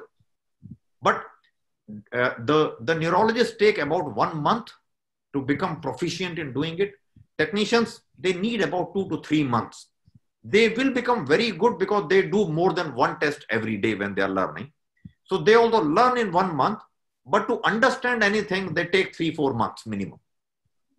Those who are interested in learning more. Those who are not interested, they become wonderful technicians. They will give you beautiful waveforms, but they have no idea what they are giving to you. So technician's life is different, and doctor's life, I told you, this is 1 week you dedicated training, and after 1 week, 1 test, that means half an hour, Monday to Friday. And you can even do like 3 days in a week. Don't worry about doing every day. And after 1 month, you are a trained person to talk about it.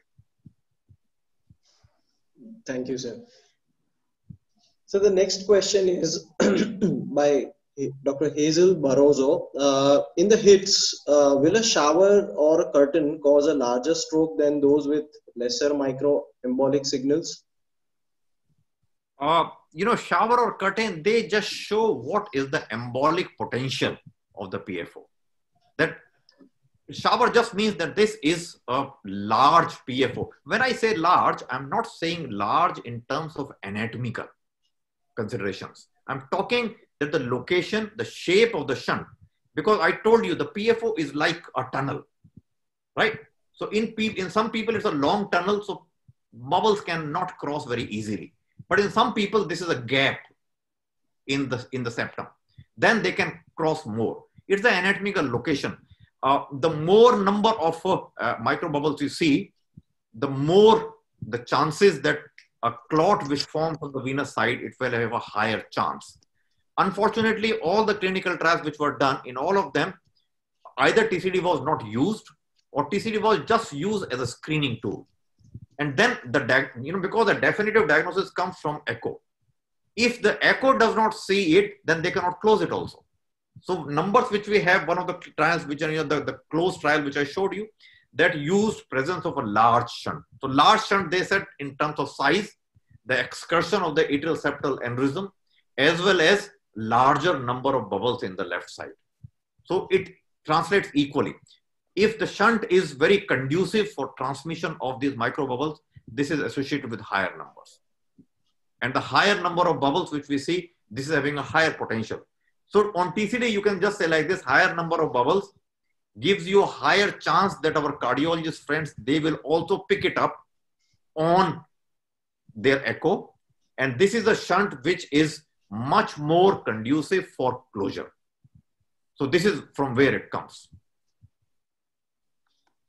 Thank you, sir. Sir, and just one last question before we move on to the next. And I'm not sure about this question if we may be digressing a little bit, but Dr. Jeff Rosario wants to know, how can you identify PFO versus ASD?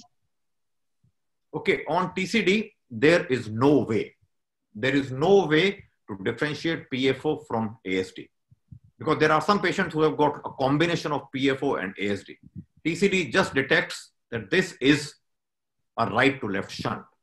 In terms of clinical management, it's very, very clear. The moment cardiologist diagnoses ASD, because one of the, either ASD is diagnosed right at the time of birth by the neonatologist, or it is diagnosed in late 30s.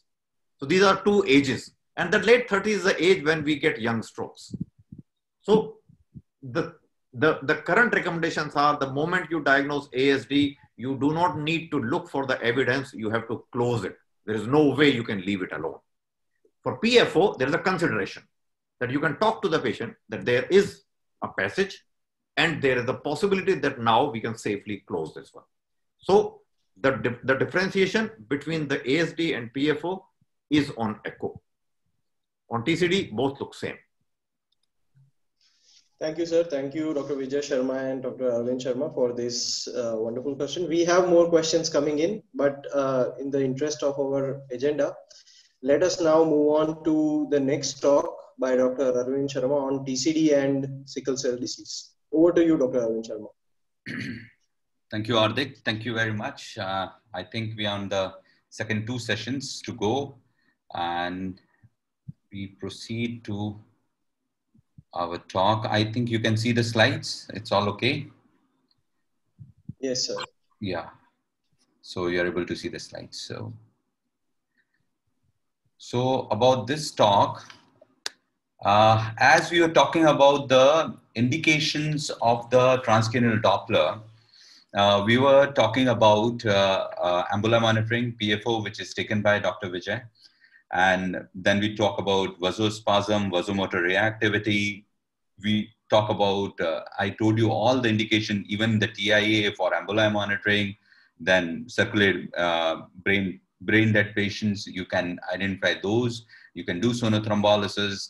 there are many indications, and one of the indication which is not related to stroke is sickle cell disease, but indirectly it is related to the stroke, as sickle cell disease is very common that those children suffer a stroke. It is a very unique indication, and it is the only indication where TCD can make the diagnosis and can help, and it is effective prognostically to treat the patient. And if you identify those who can suffer the stroke, and you can prevent the stroke in those children.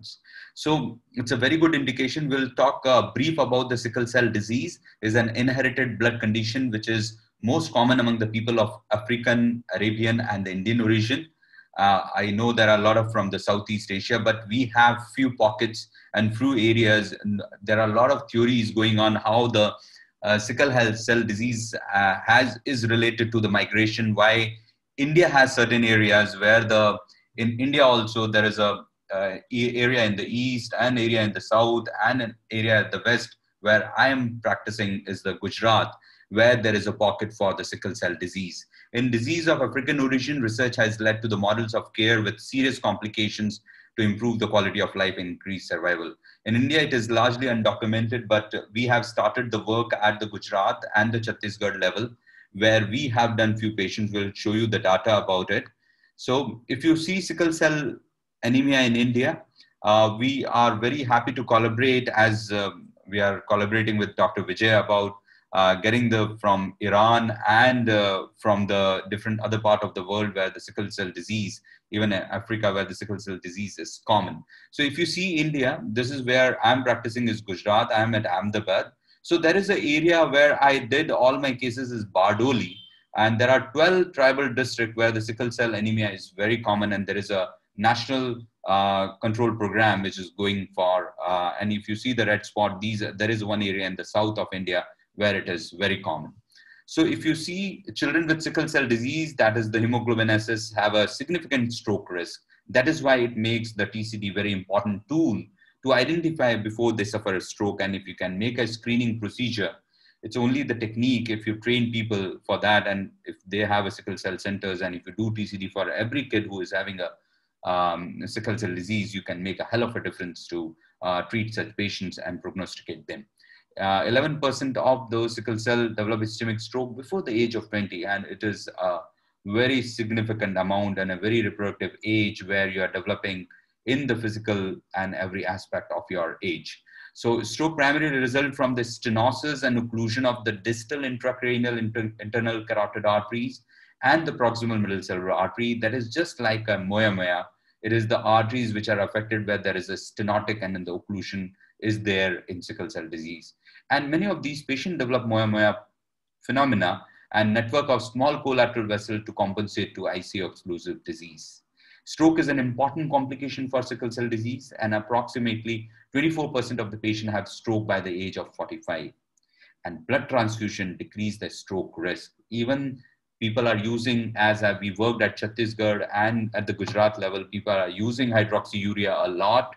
So when to start a hydroxyurea, when to give a blood transfusion, it is how you decide upon to keep the patient on those maintenance. And when they are not at the risk of the stroke, this all can be made by difference if you do a regular TCD screen for such individual. And I'll tell you about the protocol, one landmark trial done for that, and nothing is done after that.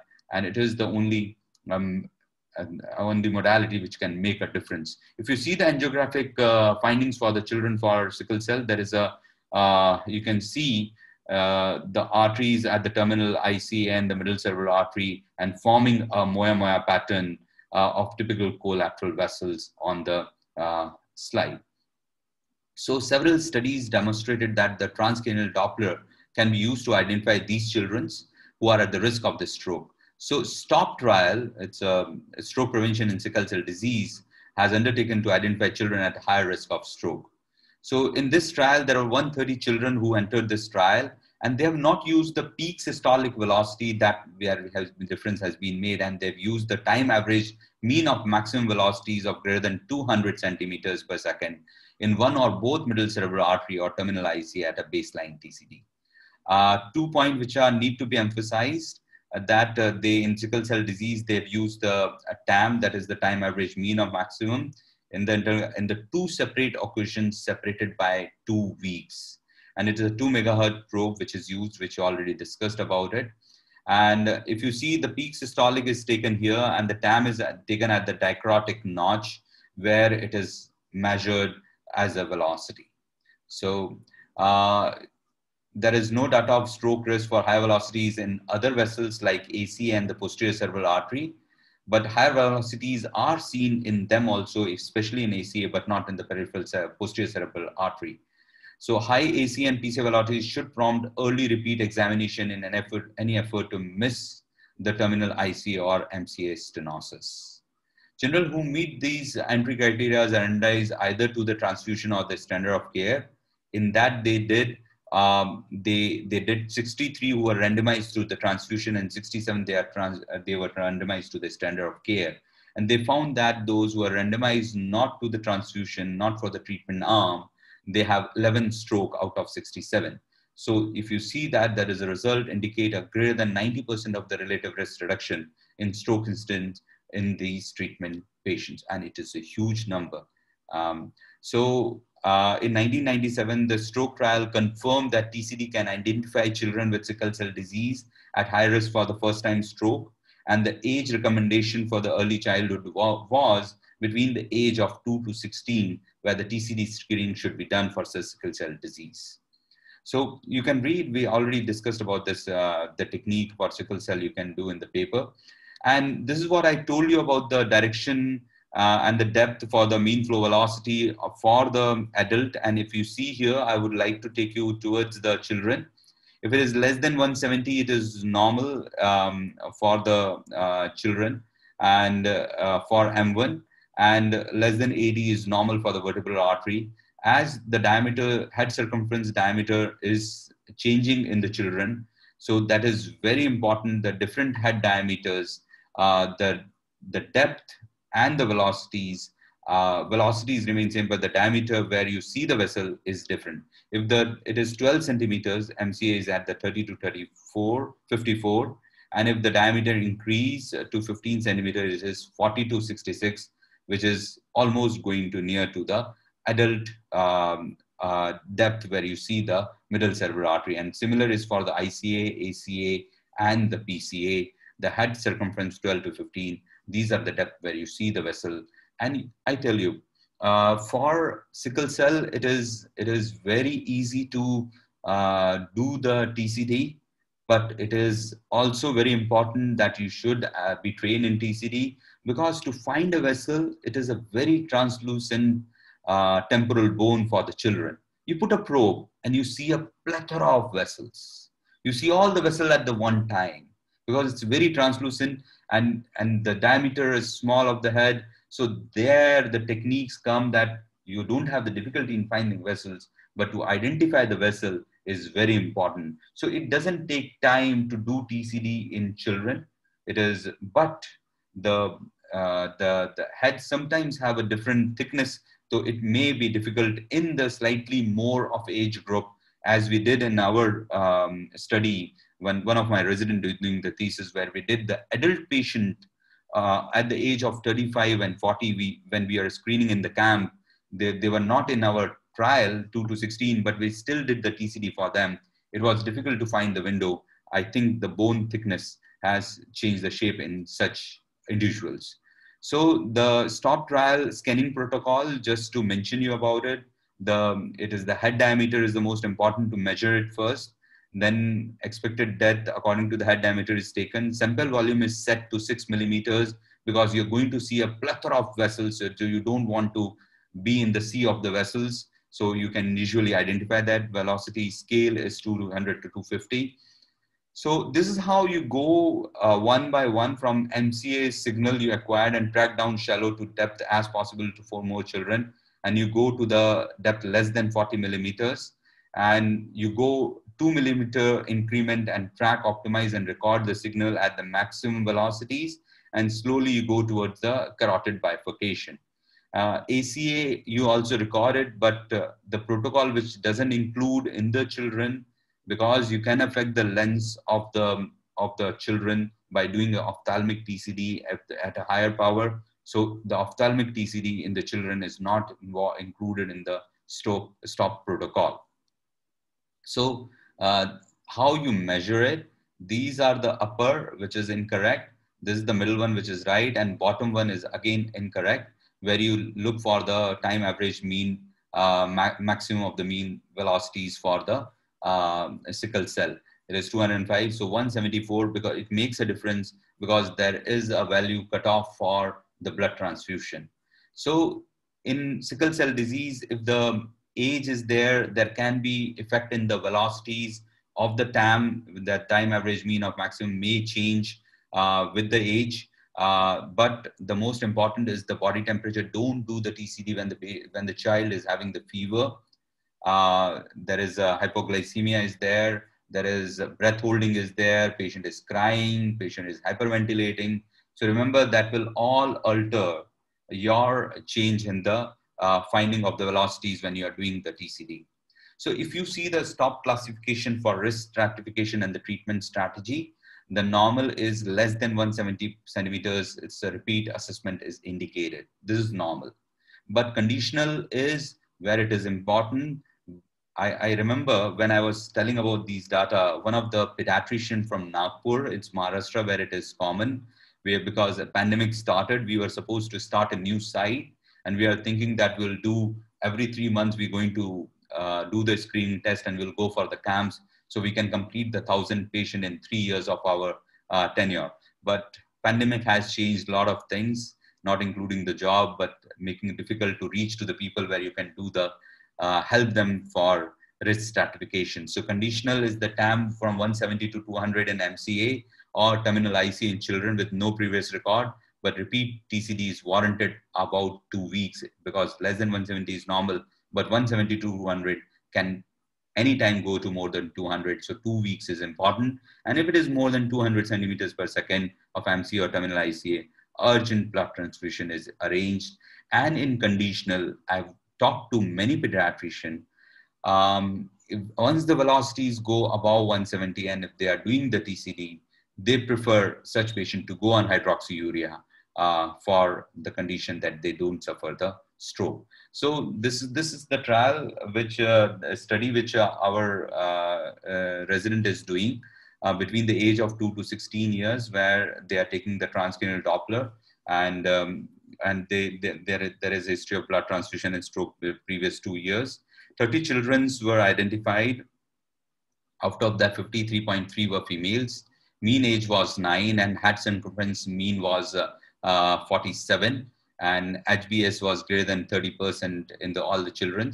And we found the MCA peak systolic velocity of 91 and end diastolic velocity of 41, and which is very low in comparison to the African where the stroke is very high. So that is the point to do the transcranial Doppler here in Indian settings. Is the Indian subset or the tribal belt having the sickle cell of a different subset? Those who are not suffering more of stroke and having the more of the abdominal crisis or the leg crisis.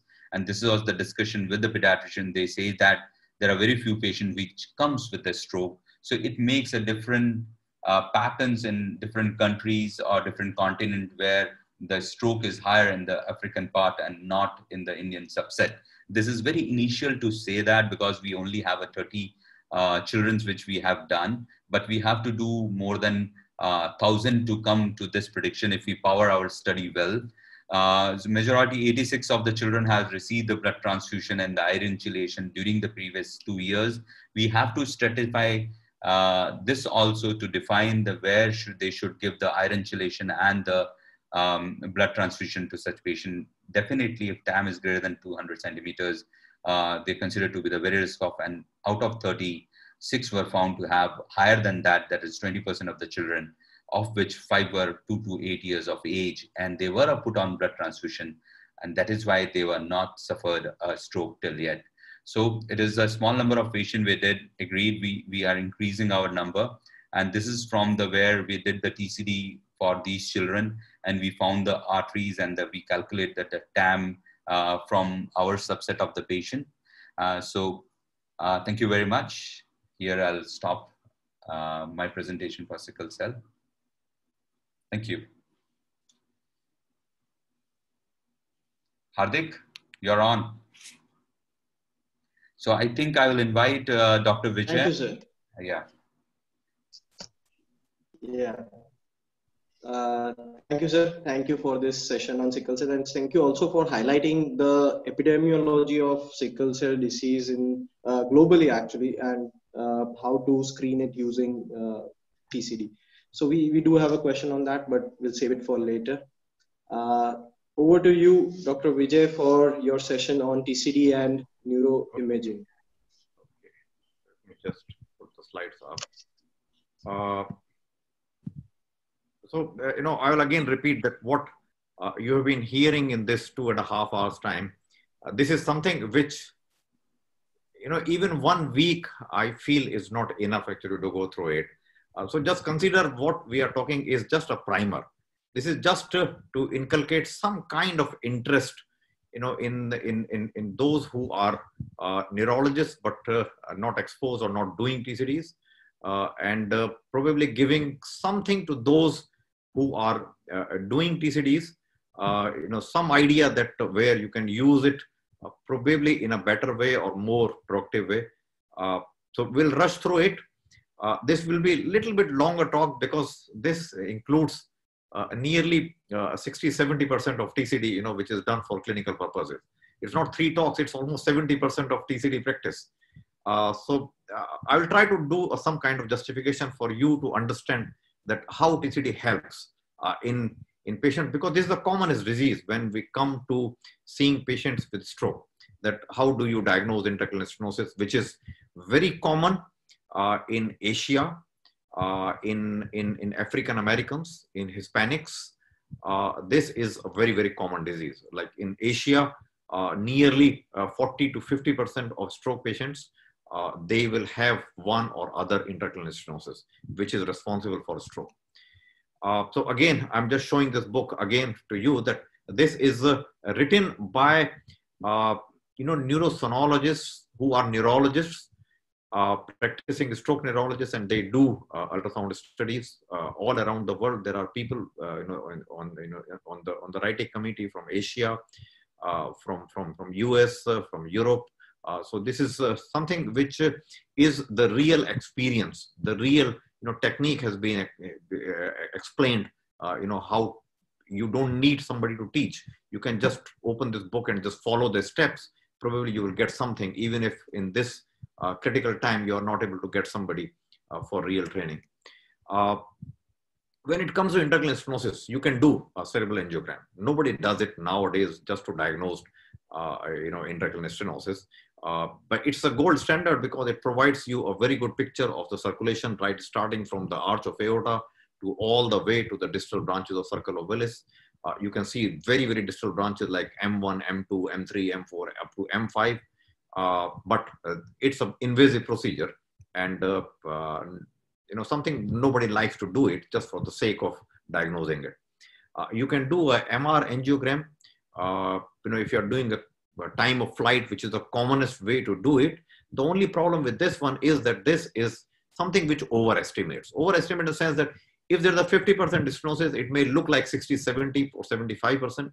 If it is like a 75 or 80% stenosis, it may look like occlusion on MRA. If you want to increase sensitivity, then just add contrast and do a contrasted MRA. It provides additional picture about the brain parenchyma also, which is of highest resolution. CT angio, this is widely available. It's available everywhere. It's a very fast test as compared to MRI.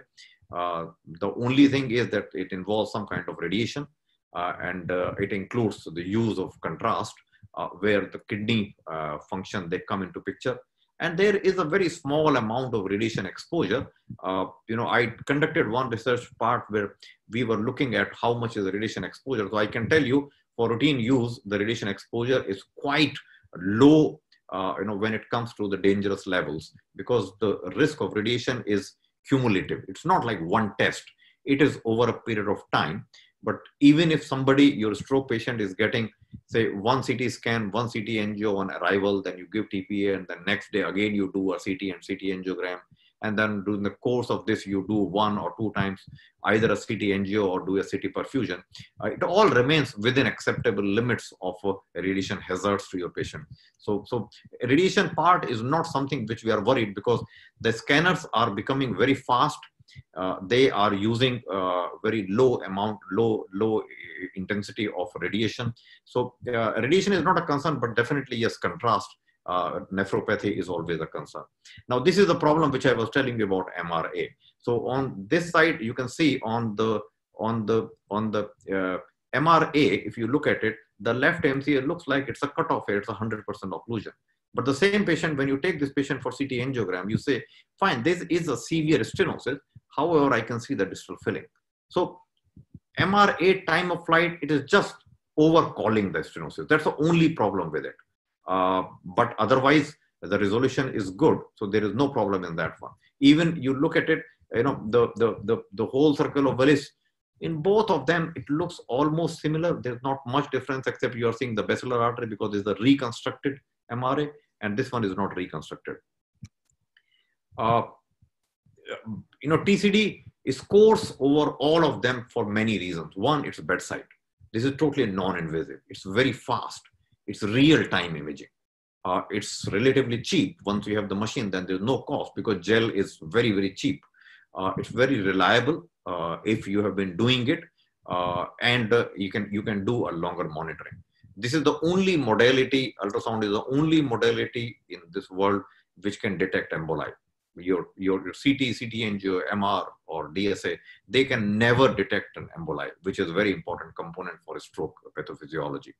I talked about operator dependency, and I told you that if somebody is following my regime, that 1 week of dedicated training followed by 1 patient you know, per day for 3 days in a week, 1 month, you become an expert TCD person. It's a very reliable technique, but this is one meta-analysis actually which we did you know, long ago in 2007, and we said that whether you are using MCA, mean flow cutoff velocity of 80, or you are using 100, you look quite good, at least as a screening tool. So this is a wonderful screening tool. It has got a very good sensitivity, very good specificity. So in terms of just detecting, it's a wonderful tool. And I gave you a range, 80 to 100. So many people use 80, some people use 100, and people use different criteria. I will concentrate mainly on MCA stenosis, because I always say that if you are a lazy neurologist, you don't want to learn a lot, just learn about MCA. Almost like 75 to 80% of strokes, they are occurring in MCA territory. And if you learn only how to do a MCA on TCD, then you are 85% MCA specialist or TCD specialist. So this is a wonderful tool, at least for those people. The problem comes here, that if you follow the Asian criteria, people have used a peak systolic velocity as a cutoff for moderate MCA stenosis. That is 50% stenosis, say 140 centimeters per second. But there are people who have used 180 also. Then, if you go to West, to US, people usually use mean flow velocity. The formula is very simple, like you calculate mean arterial blood pressure, that means end diastolic velocity, plus you just 1/3 of the difference between peak systolic and end diastolic, that gives you mean flow velocity. People have used even 100 as a diagnostic criteria, and there are people who say, I want not to be doing only a screening test, I want to be pretty sure that I'm picking up a real stenosis. They have used even 120. This is called as a Zeneting index, which was like side to side, that means right MCA versus left MCA, because patient's own brain, if there's a 30% difference, then the side with higher velocity is counted as having a moderate or 50% stenosis. People have used side-to-side ratio of 1:2 also. People have used affected to non-affected segment. That means you say it's a M2 stenosis. So I say, fine, M2 is this velocity, M1 is this velocity, M2 divided by M1. This gives you a ratio. Or you do a stenosis to pre-stenosis ratio. That means you have a stenosis, say, in mid M1. And then you say, fine, in the proximal M1, this was the stenosis.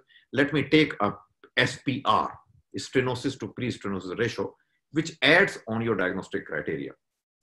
And this list continues. People have used Bruy as a criteria. People have used blunted flow as a criteria. So do not worry at all about it. The method is you can follow any one of them, at least from, so what I practice is this, just follow this one and follow this one. So either a peak systolic velocity of more than 140 or mean flow velocity of more than 80. You say, this is where I will say that this is a moderate stenosis. And then for my learning curve, because everybody's technique is different, everybody's machines are different, everybody's population is different. So what you do is you take 10 patients where you diagnose peak systolic velocity more than 140 or mean flow velocity of more than 80, send them to do a CT angiogram and then compare yourself. 10 patients only. So each patient is giving you about 14 or 15 intracranial arteries. So that means if you do 10, you are simply having about 150 samples where TCD can be compared with DSA or with a CT angiogram.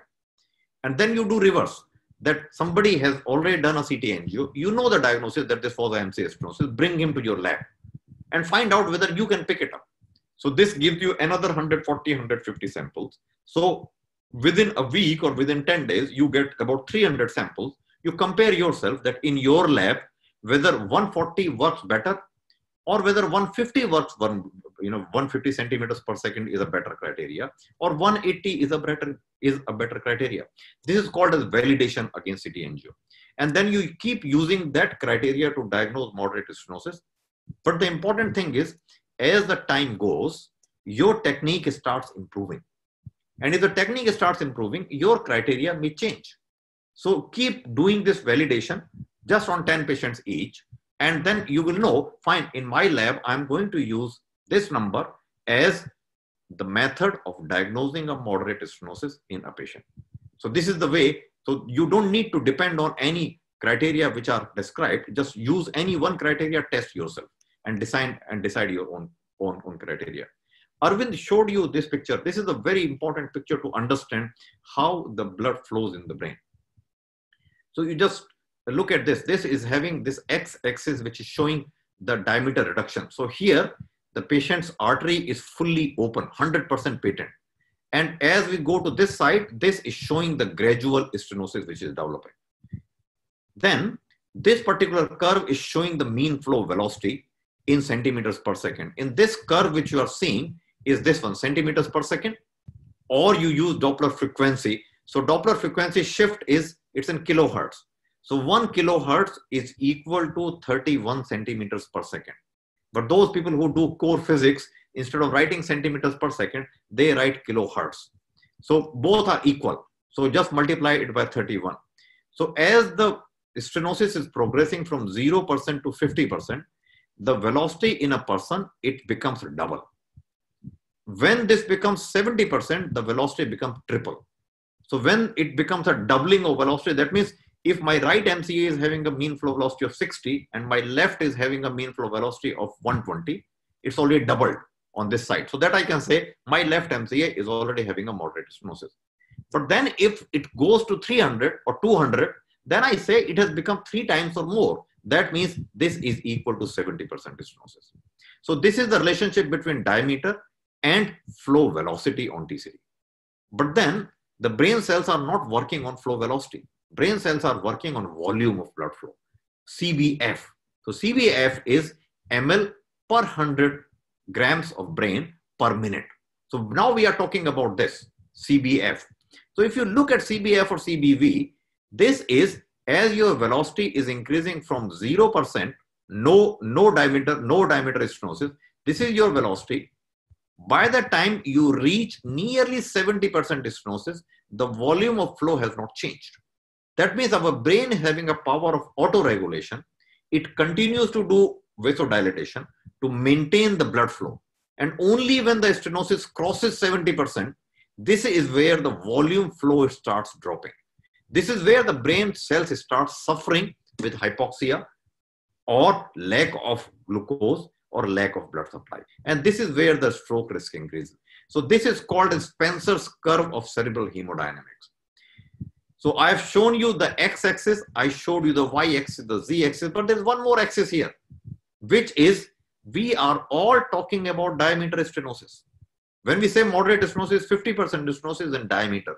Our arteries are not paper. that you draw diameter only. They are cylinders, they are pipes. Pipe means it's an area. So area is pi r square. So you look at it, when you have somebody who is having a 50% stenosis, his area in the artery, if you open up the artery, it has reduced by nearly 75%. When you reach 70%, the lumen has reduced by nearly 91%. So 70% stenosis is not 70% stenosis. 10 millimeters has not become 3 millimeters. The 10 millimeter, when you cut open the artery, it has remained only 1 millimeter inside out of 10. So because the relationship is like this. So this is a very, very severe. So 70% is not a mild stenosis, or 50% is not a mild stenosis. 70% means you have removed 75% of the lumen from this patient because of the plaque. When we started doing it, we saw multiple kinds of stenosis. We saw, this is the commonest type of stenosis, a focal stenosis short segment, which is where we put all these criteria of diagnosing by TCD. But then we have some patients who have a long segment of stenosis. So we defined it as any stenosis which is more than 1 centimeter in length. Or we have patients who have got multiple beads of stenosis, like what you see in vasculitis, that one stenosis here, then normal artery, then one stenosis here. Or this is the commonest variety which is seen in patients who are having multiple vascular risk factors, including IHD, hypertension, diabetes, hypercholesterolemia, smoking, where you see stenosis in almost every single artery. Like this patient, there is a stenosis in the right MCA, there is a stenosis in the right PCA, there is stenosis in the left PCA, and there is stenosis in the basilar artery. So these are the patients. So that's a spectrum of disease. It starts with one artery focal stenosis, long segments of stenosis, multifocal segment of stenosis, multiple arteries involved. So these patients, they do not follow the Spencer's curve because they are real vasculopathies. So this is the kind of patterns which you see on TCD. So if you look at it, this is a normal TCD. What Arvind showed you, a sharp upstroke. There's a peak here, then there's a dicrotic notch, then there's end diastole. But you can see this kind of flow, which is a high velocity and a normal PI. But then you can have this kind of vasodilated flow where the diastolic flow has really gone up. But the one which I showed you, which are on this side of the Spencer's curve, that means more than 70% stenosis, they develop this kind of blood flow and this kind of blood flow where the flow is slow as well as showing a higher resistance. So these are not the routine patient which you diagnose, they are really severe. This is the definition of severe stenosis. So all the criteria which I showed you, they are called as moderate stenosis. Moderate means 50% or more. Severe means 70% or more. Now, this is what we say. This is a diffuse intracranial disease. That's the definition of diffuse intracranial disease.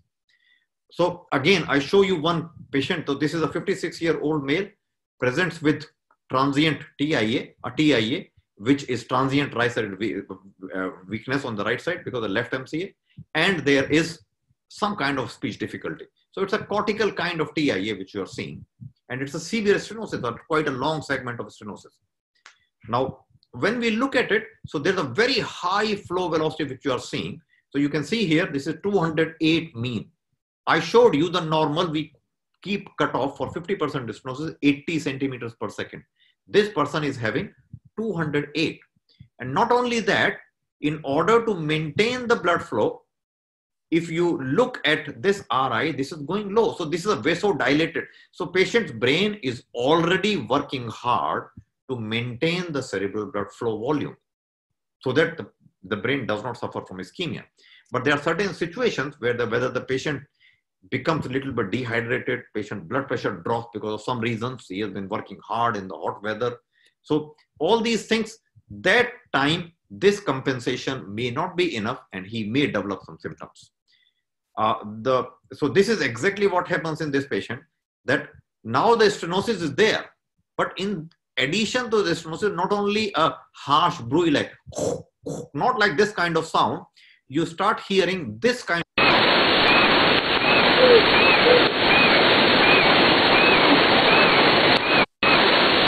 as seagull's murmur. So this means that your patient is having a nearly a 90% stenosis. It's a very tight stenosis. It is something like this, which we used to do when we were kids. Take your copy, 2 pages, put into the lips and blow air, it will produce musical sound. So when the stenosis becomes really very tight, it starts producing musical sounds, which are because of tones and overtones and various harmonics come in between. And then it starts looking like having a musical character. Now, this is what TC diagnosed. So you have a patient who presented with a TIA, which was cortical. You did a CT angiogram, which showed a tight stenosis. Then you did a TCD, which showed a real severe stenosis, which is showing a vasodilated flow and a very high flow velocity. Now the question comes, why did this patient develop a TIA? So TIA can develop because of either embolization. That means there was a plaque, a part of the plaque broke away, distally embolized and caused a stroke or caused a TIA. Or it may be because of hypoperfusion, the blood pressure dropped for some reason, either dehydration or taking some medicines or hyperventilating, or it's a combination of two. So we believe that mostly it is either artery to artery embolization or a combination of the two. Pure hypoperfusion is not something a very, very common phenomena. It happens, but usually a combination of the two. Or patient may develop bleeding. So we have done a CT angiogram or CT. It did not show a bleeding. So this causes out. Now we need to identify, because if this is embolization, then the treatment is increasing your antithrombotic therapy. If this is the cause, then the treatment is keep the blood pressure high, keep the patient well hydrated. So we need to identify. So our TCD, we just put the TCD and just monitor the MCA on the left side. And what you see is when you play it, so this is what you hear is the definition is for 40 seconds, 40 minutes, and you hear just one emboli. It just says the cause of TIA in this patient was artery to artery embolization. And what you need to do is you need to use higher amount of antithrombotic medications. So we put this patient on a combination of aspirin plus clopidogrel for 1 month. And then after that, we put the patient only on clopidogrel. And then for next 2 years, this patient remained asymptomatic. Because we know in this patient, the risk of stroke, it may be up to 20% per year on best medical therapy. We know it from Sampras trial that these patients are not low risk category patients. Now, what are the other treatment options? Can we do endovascular interventions like putting a stent or doing a balloon angioplasty? Is there some kind of surgery, or is there some kind of other treatment which we can do for our patient? So about the stenting, the Sampras trial is the last trial which we have available at present with some kind of evidence. It said very, very clearly that your medical therapy is much better in terms of stroke prevention as compared to doing a stenting for these patients. There are various reasons why the stenting failed and why the best medical therapy worked better. The technology is changing very fast. The future will be that probably most of the patients will start getting angioplasty or getting a stents, intracranial stenting done. At present, intracranial stenting in this trial was associated with more than 10% peri-procedural risk, which is not acceptable. That 10% means 1 out of every 10 patients is going to have an event because of the angioplasty and putting a stent. So we are not ready for recommending putting a stent for everyone with intracranial stenosis at present because the technology is improving. Now, if you put a wrong stent in somebody, you end up into problem. So this is what was done in one of the patient by a cardiologist. He was doing stenting for the coronary arteries, which was very successful. And then he thought, I'm having the catheter in, let me shoot one dye into the carotid arteries. So he put dye and then he found a barely 50% stenosis in the left ICA. And then he said, because this is a progressive disease, after 2 years, this will become 70% and you can get a stroke. Since I'm already in with the catheter, let me put a stent here. And he put not a carotid stent, because he was not having a carotid stent. He just put a stent in the carotid artery. Patient immediately developed a neck pain on the left side. There's swelling on the left side. And then she continued to have severe neck pain. And then she came, and this is what we did the ultrasound, which was showing a pseudo aneurysm developing because of injury to the artery. And when we did a CT angiogram, you can see these grapes hanging, multiple grapes hanging in this one. And we had to open up and correct it. And we found it, this artery was fragile. There was a TB infection actually. So probably this stent was infected. It was not even sterilized. The technique was not good. It was done in some other country.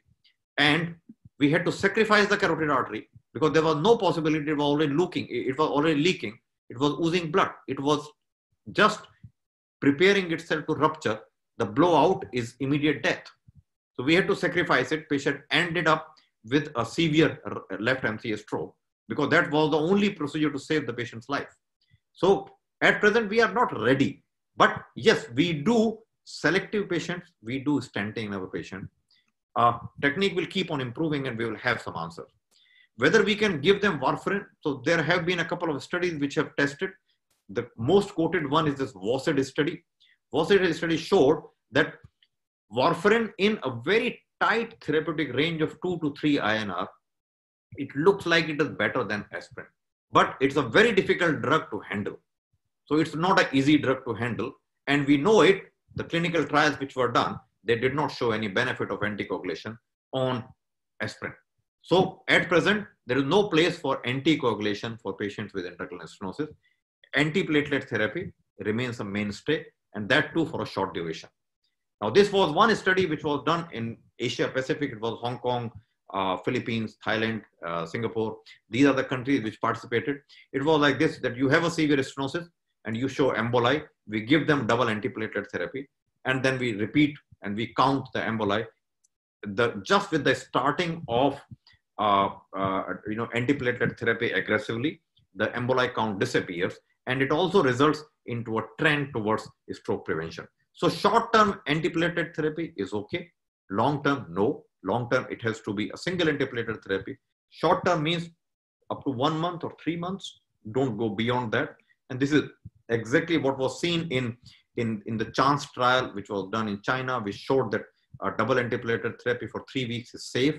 It is better in stroke prevention. A lot of strokes can be prevented. And the same thing was seen in the recent POINT trial, which was done mostly in American population. Same again with clopidogrel with aspirin versus aspirin alone. Same thing was seen, a short-term duration of aspirin plus clopidogrel, that with 1 month is safe. It is effective in preventing strokes. Now we move to the second case. Second case is a younger patient, 43, no past history of diabetes, hypertension, or the usual vascular risk factors. Recurrent episodes of right-sided weakness as well as language difficulty. Examination by the time neurologist sees is normal. We write the diagnosis as TIA. We do a CT and CTA. So you can see the CT scan does not show a damage on the brain, but we see a very tight stenosis of the left MCA. This is like, we call it as with the musical murmur and a lot of collaterals which you are seeing around here, which are developing just to compensate for the blood flow. We do an MRI and there is a small cortical stroke in the posterior watershed region. And we did the TCD and there were no hits, no microembolic signals. We did it multiple times because we were giving antiplatelet therapy and still the patient was getting recurrent episodes. So diagnosis is not a problem. Diagnosis is same. It's a TIA. And we know it, it's secondary to the diagnosis, to the stenosis of MCA. But what does it mean? Patient says, you have the diagnosis, but I'm still getting these episodes. So something has to be done for me. So we say, fine, it could be atherosclerosis. It could have been a dissection. Is it a moya disease? Or is it something which we don't know, like kind of vasculitis or vasculopathy, which we don't know the cause? So even the cause does not help us much because we say, whatever it is, it's not embolization. So this is mostly hypoperfusion. And that was true. This patient used to get these TIA attacks in certain situations only. Not every minute. Most of them like early morning, that when he gets up from sleep and he was snoring and he was having some kind of obstructive sleep apnea. So as we told, double antiplatelet therapy is fine, short term, followed by single antiplatelet agent. This we did, but still patient was getting episodes. Stenting, I told you, this is a very tight stenosis. One, it's not amenable for stenting. Two, I told you, it's a high peri-procedural risk. We don't want to refer these patients for everyone to go for the stenting. The question is there any other treatment? And if I want to do any other thing, I need to say, is it high risk or is it a low risk? If it's a low risk, then I should not be worried. If it's a high risk, I should be worried. So one thing which I did for this patient was, because of OSA, I put him on nocturnal CPAP. So that one part, I took it away. So, but TCD helps. So very simple test. Just put this Spencer's head frame on the head. This is the probe which is monitoring the right MCA. This is the probe which is monitoring left MCA, and just monitor. So monitoring for 40 seconds for the microembolic, 40 minutes for microembolic signals, and do something else. And that something else is ask the patient to hold breath. Ask the patient to hold breath for 30 seconds. And in 30 seconds, because of the increase of carbon dioxide in that 30 seconds, the artery vasodilates and the blood flow should improve. Now, what we told initially, every artery is having a signature. Now you look at this, this is the right MCA and this is the left MCA. Why the two are different? The shapes are different. This is rounded top and this is not rounded top. This is two MCAs, same patient, same heart, because this is basically each heartbeat, but they look different. So one side is having a disease as compared to other. So this is a TB2 flow, this is OK flow. This is not from this patient, this is from another patient. And then when you ask the patient to hold breath, both should increase. Now, this is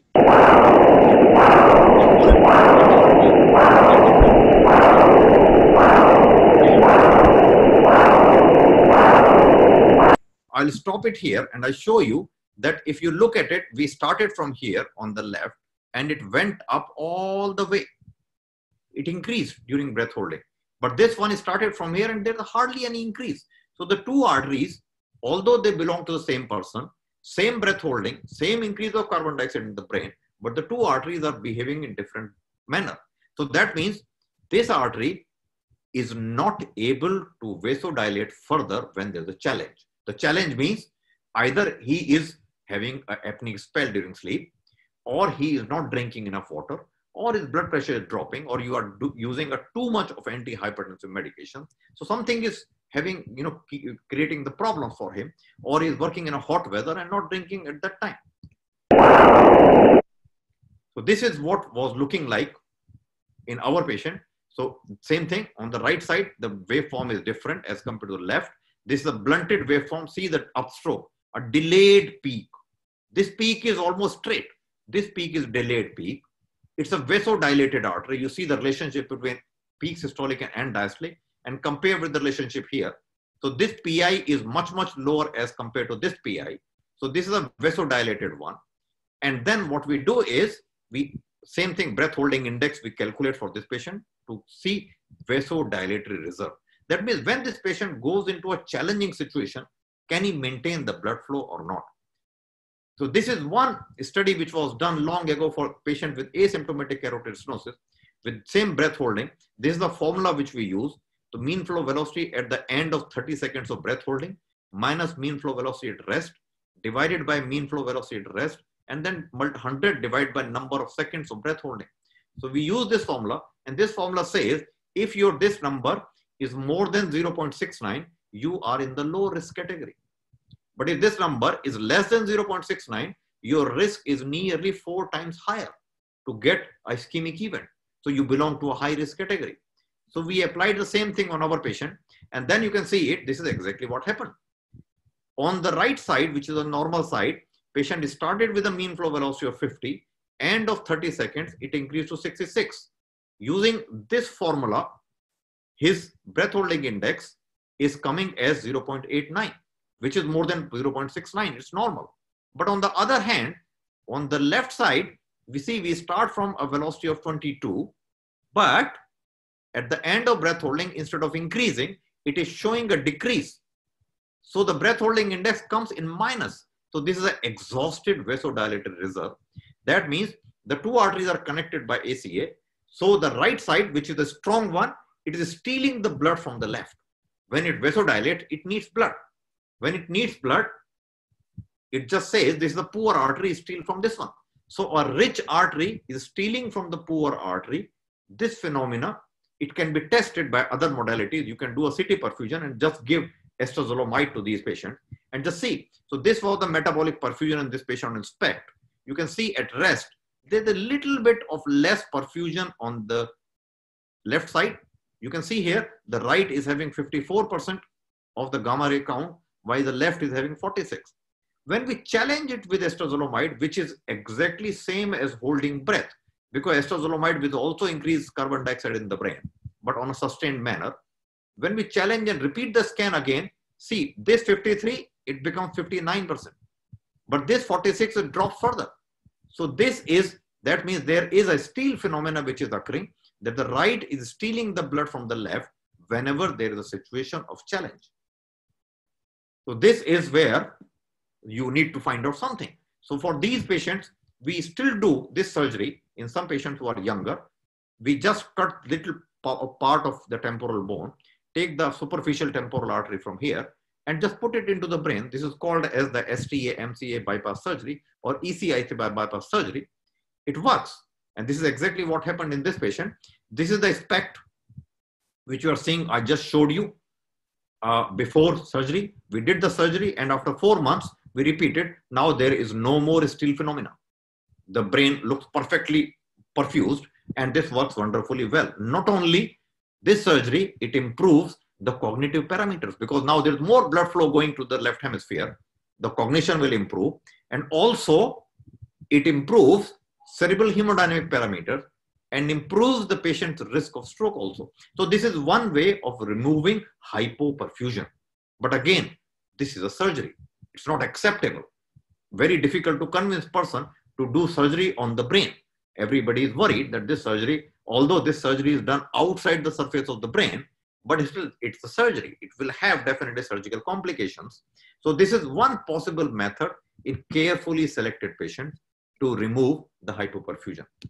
Now, I do a lot of research. So this is one thing which I've been doing currently for these patients. So this is called as enhanced external counter pulsations.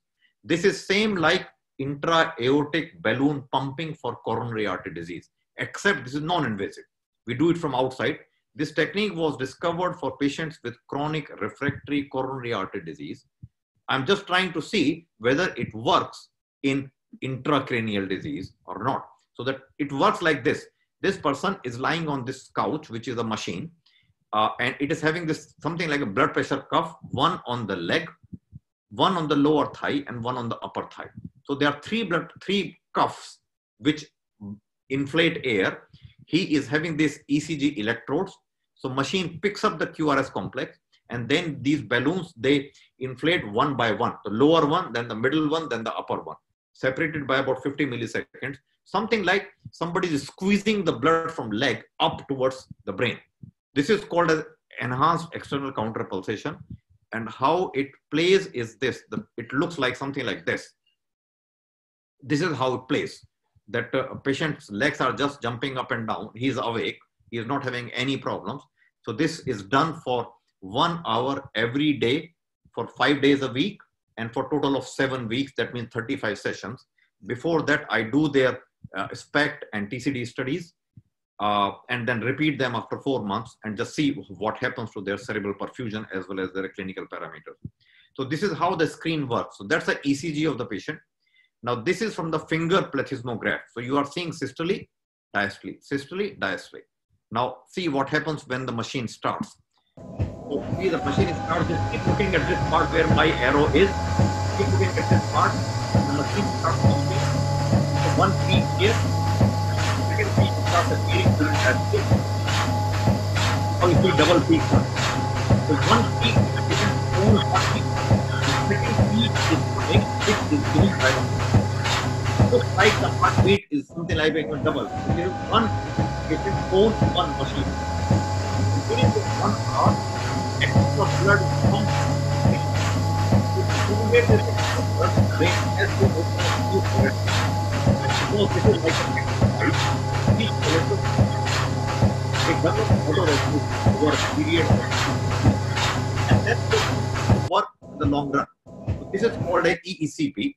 So this is one patient whom, which I just published actually in European Journal of Neurology just earlier this month only. That this is patient SPECT, which was done at baseline. There's the old stroke on the left side, but when we challenge, the patient was having symptoms on the right MCA territory. You see baseline perfusion looks quite good, but as we give him the dimoxydazolamide challenge, there is a reduced metabolic perfusion on the right MCA territory, a big reduction. Then we give him this treatment for 7 weeks. And now you see, this is the baseline scan, which is same like this one, but the dimox challenge, there is no more steal phenomena now. So this patient, all symptoms have disappeared. His MMSE, which was just 21 points actually to start with, now has gone to 29 points. So even his cognition is improving after this, and he is doing very good for last 1.5 years. So for intercalaneal stenosis, this is a summary. It's a very common disease. Asians, Hispanics, Latin Americans, African Americans, very, very common disease. The very common for Asians number is about 50% of stroke patients, they have intercalaneal stenosis, as compared to just 8% in Caucasian population. So 8 versus 50, it's a huge difference. When we are treating our patients, it's very important that you should know the mechanism of stroke. If you know the mechanism of stroke, then the treatment becomes easy. Then you are doing the right treatment. Medical therapy still is the mainstay of treatment. Double antiplatelets, they can be given for short term, not for long term. Technology for stenting is evolving at present. There will be a day in few years' time that it will become probably the standard of care for these patients. You can do STMC bypass surgery, but you need to be very careful in selecting patients. It's not something that everybody can be subjected to do STMC bypass surgery. And there are new modalities. People are working on a daily basis to find out new modalities, how they work. Then I will come to the second part, which is vasospasm. So that finishes intercalaneal stenosis and vasomotor reactivity. Now, when we talk about vasospasm, so TCD was discovered or given for human use in 1982. It's a very young technology. For human use in 1982 to see the blood flow in middle cerebral artery in patients after subarachnoid hemorrhage. So it was actually discovered for subarachnoid hemorrhage and mainly for the vasospasm. Now this is one patient who developed subarachnoid hemorrhage. You can see the subarachnoid hemorrhage. It's probably one of the aneurysms which are sitting at MCA bifurcation, which bled. So this is, now the problem is that it is not a very common cause of stroke, but it's a very dangerous cause. Dangerous in the sense, see, only all strokes, ischemic hemorrhagic, subarachnoid hemorrhage just about 3%. But when it comes to mortality, 5%. So although it has got only 3%, but it contributes to a lot of mortality.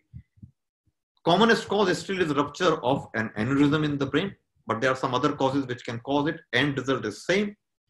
That's a problem, that by the time patient comes to the hospital, 25% or 21% people die before they reach the hospital.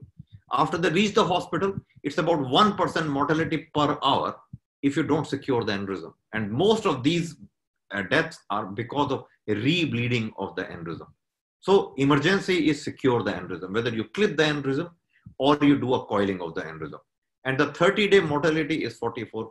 So you look at it, overall nearly 40%, 45% patients, they die because of this disease. So it's a very dangerous disease. And this is the most dreaded complication of subarachnoid hemorrhage, but it's a treatable complication if you identify it as early. There are various definitions which people use for vasospasm. It usually is, we use the TCD definition of vasospasm. The advantage of using TCD definition of vasospasm is that we pick up vasospasm in 45% of people, as compared to if you use only clinical criteria, only 16%, that means you will be treating patients, 16% patient only. There's some of them, they will be ignoring your eyes. If you do angiogram for everyone, only 20%, right? So that means it is, so these are delayed cerebral ischemia in 21%, angiographic only in 31%. But if you diagnose more, that means you will be more careful in 45% patients. So that means it is a progressive disease. It occurs on a daily basis, increases. So if you know about it, you will treat it better. There are various theories why people develop vasospasm. The crux is blood inside the arteries is good. Blood outside the arteries get irritation. So arteries don't like the blood outside them. They like the blood to be inside the arteries only. So once the blood goes outside, oxyhemoglobin, serotonin, prostaglandins, catecholamines, angiotensin, all these chemicals, they are released and they all lead to vasospasm. It starts by day 3 and it peaks by day 7 mostly. In some people, it can be on the day 2 also. It can be a severe vasospasm. Problem is when the vasospasm occurs, it behaves like a stenosis and it can cause ischemic injury. So you have a person who comes to the hospital with bleeding and dies because of ischemic stroke. So which is not a good thing to happen. This is still used criteria actually, that we use this cutoffs of mean flow velocity in the MCA, and we use the Lindegaard ratio, which is a ratio of mean flow velocity in the ipsilateral MCA, compared to the ICA. The Arvind told you one submandibular approach, where you put the probe here and take the blood flow from the artery, intracranial artery, extracranial, right? Intracranial artery in the extracranial segment with using the TCD probe. And then you use this one to calculate the Lindegaard ratio. Some people call it hemispheric index also. It's same thing. And then you say, is it hyperemia or is it a spasm? Is it mild, moderate, severe? These are different grades.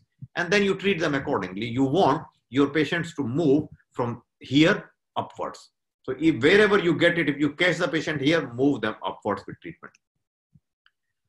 So these are some of the poor prognostic factors. If the Lindegaard ratio moves more than 6, pulse PI, it just increases suddenly or decreases suddenly, or there's the early appearance of vasospasm. So like this is one patient. So this is the day 2 when we see mean flow velocity of 77 here, right? It's not showing the PI. So PI is looking like normal. But the same patient, when you do the same TCD on 4 days, on day 4, the velocity from 77 has gone to 208. And I told you, if it doubles, it is 50% stenosis. If it triples, it is 70% stenosis. This is almost tripled. So this is like 70% stenosis developing in this patient. 70. So vasospasm is causing a stenosis which is equal to 70%.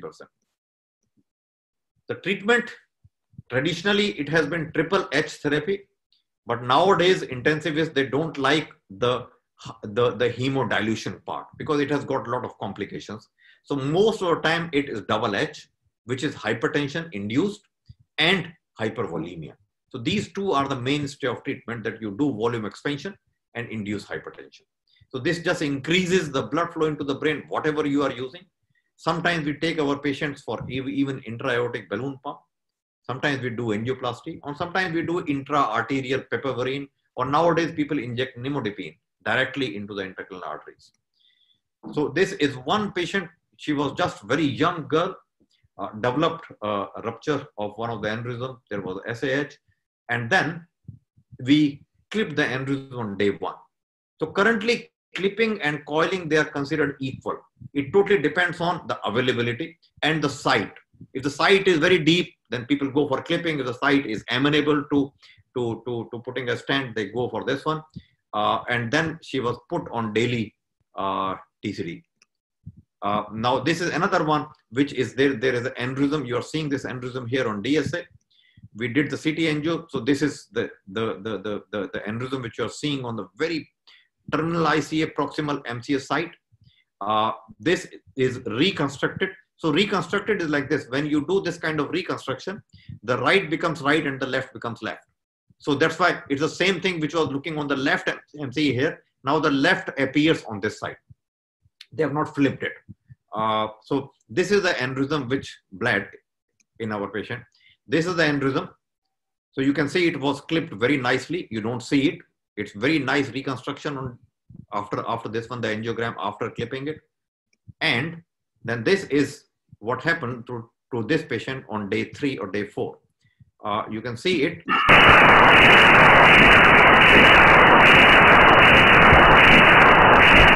There's a little bit of bruit which is appearing.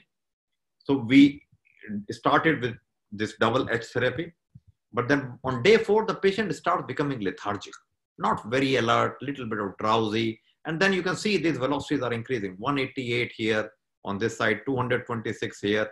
This is a Lindegaard ratio which you calculate for this patient, because this is 36 here, 226 here. So this is almost 6 Lindegaard ratio here, and almost 6 here, almost 5.5 here.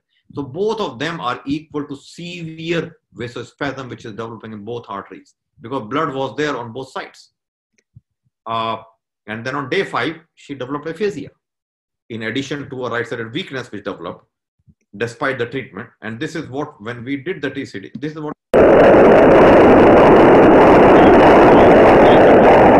it's like a flat kind of flow. It's so much of vasodilatation occurring in the artery now with blunted flow. So this is, if you remember the Spencer's curve, This is almost like 95 to 98% stenosis. So we said this is a very, very severe stenosis. Although the flow, instead of increasing, it has dropped. The PI has gone up. So this is the difference. So this is on day 3, the TCD which I showed you. And that's a TCD which became on day 6.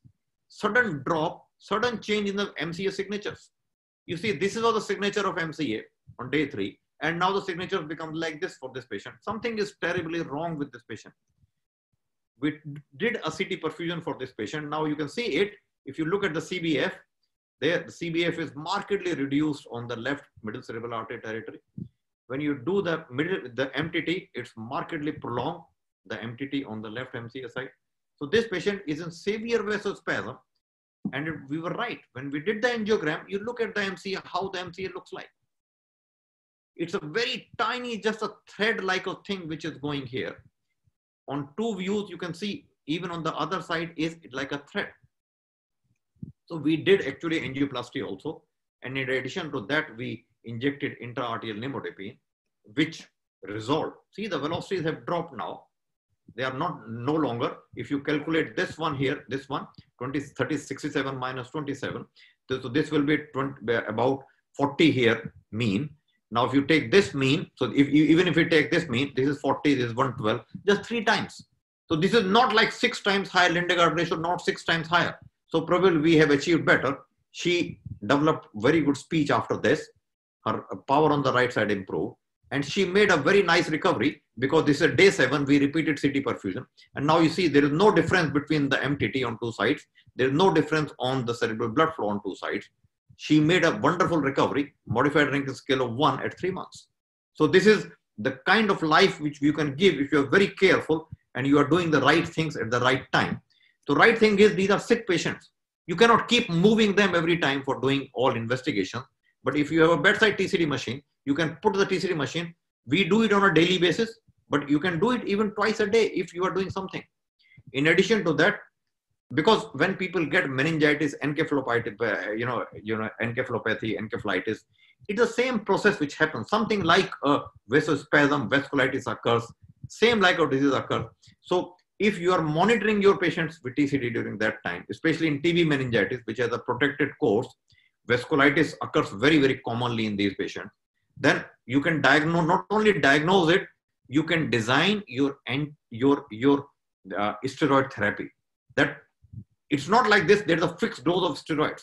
If your patient is developing a severe vasculitis, severe vasospasm, TCD showing development or evolving vasospasm, you can always even pulse them with methylpred at that time because you're already covering them with antitubercular therapy and you can improve the outcomes.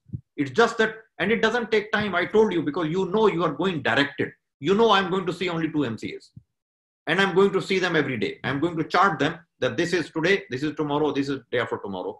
If this is changing the pattern, something is going wrong with the patient and I need to reconsider, reevaluate my treatment. So this is how we do it, that TCD is definitely a very reliable tool for diagnosing vasospasm. It's an extremely reliable tool for monitoring vasospasm. And then this is a very reliable tool, not only for diagnosing and monitoring, but also for guiding you the treatment as well as assessing the effects of your treatment, whether your treatment is working or your treatment is not working, or you need to escalate the treatment, you need to de-escalate the treatment. The rules are start very early because you need to know patient's own blood flow. What is patient's inherent blood flow? So that you can do on the very first day. So obtain on the day 1, keep doing it frequently, daily basis. And if the patient's neurological condition changes, you can do even twice a day. Do the treatment, change the treatment, increase blood pressure, increase hydration, come back after 4 or 6 hours, do it again. See whether your treatment is working or not. If your treatment is not working, escalate more. And if your treatment working, you can start relaxing your treatment. And always, TCD is not a replacement for CT angio. TCD is not a replacement for MR angio or DSA. It is a complementary test. It guides you when to do the test at the right time. Because you cannot keep moving your patient every day to do a CT angiogram. It tells you when is the right time to do the CT angio, when the CT angiogram is going to help in patient's management. And this is where I will end. So we have just shown you an overview that where, doing a cerebral vascular ultrasound, we did not touch the neck part in this, in these 2.5 hours. We did only the TCD part, but definitely doing a TCD is half the picture. You should always look at the carotid arteries also and the vertebral arteries in the neck also.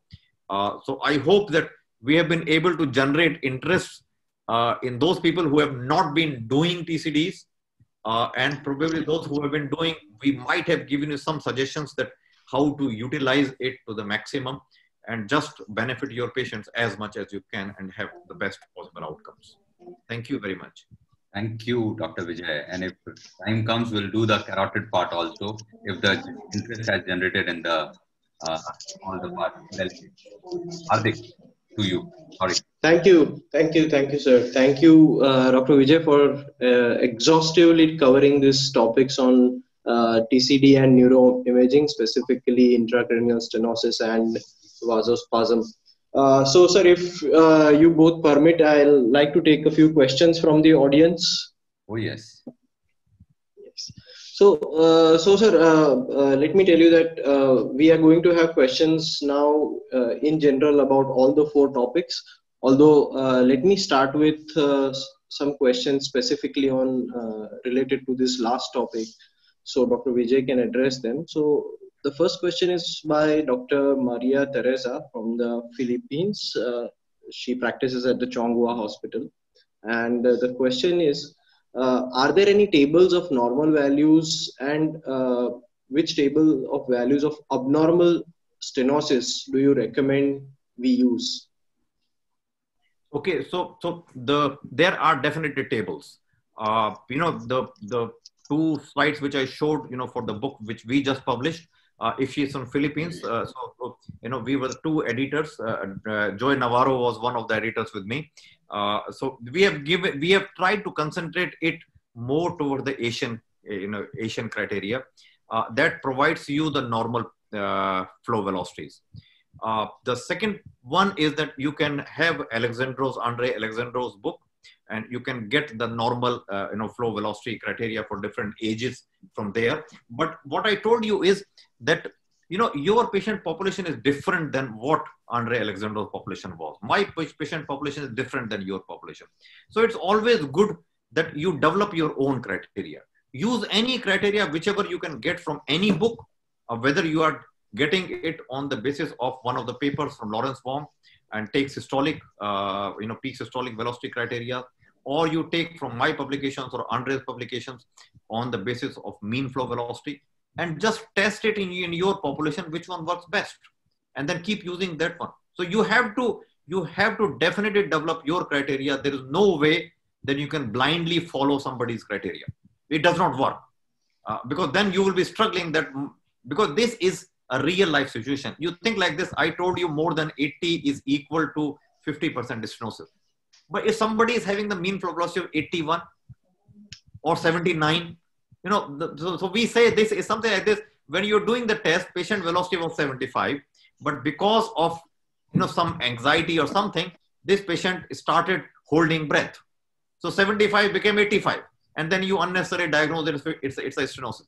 Other patient becomes anxious, and the velocity was 100, but because of hyperventilation, the velocity drops to 60, and you unnecessarily miss this patient. So be careful, do it, and just develop your own criteria. And I told you, you need to do only 10 patients. 10 patients, you diagnose, do CT angiogram. 10 patients, let CT angiogram diagnose it. You bring to your TCD lab knowing the diagnosis, and just talk to your hospital that I want to do 10 patients free. That we will not charge them for doing a TCD because we are developing the criteria. And then after that, you will be so confident that in my population, this is a wonderful thing. And then be careful if you're doing it for females, because some of them are anemic. Anemia increases flow velocities. Especially on females, if you're doing it during the menstrual cycle because of hormones, the velocities may be sky high. If somebody has taken a coffee, the velocities may increase. So all these are minor things which may change. So just be careful about those things, and then it becomes a very, very reliable tool.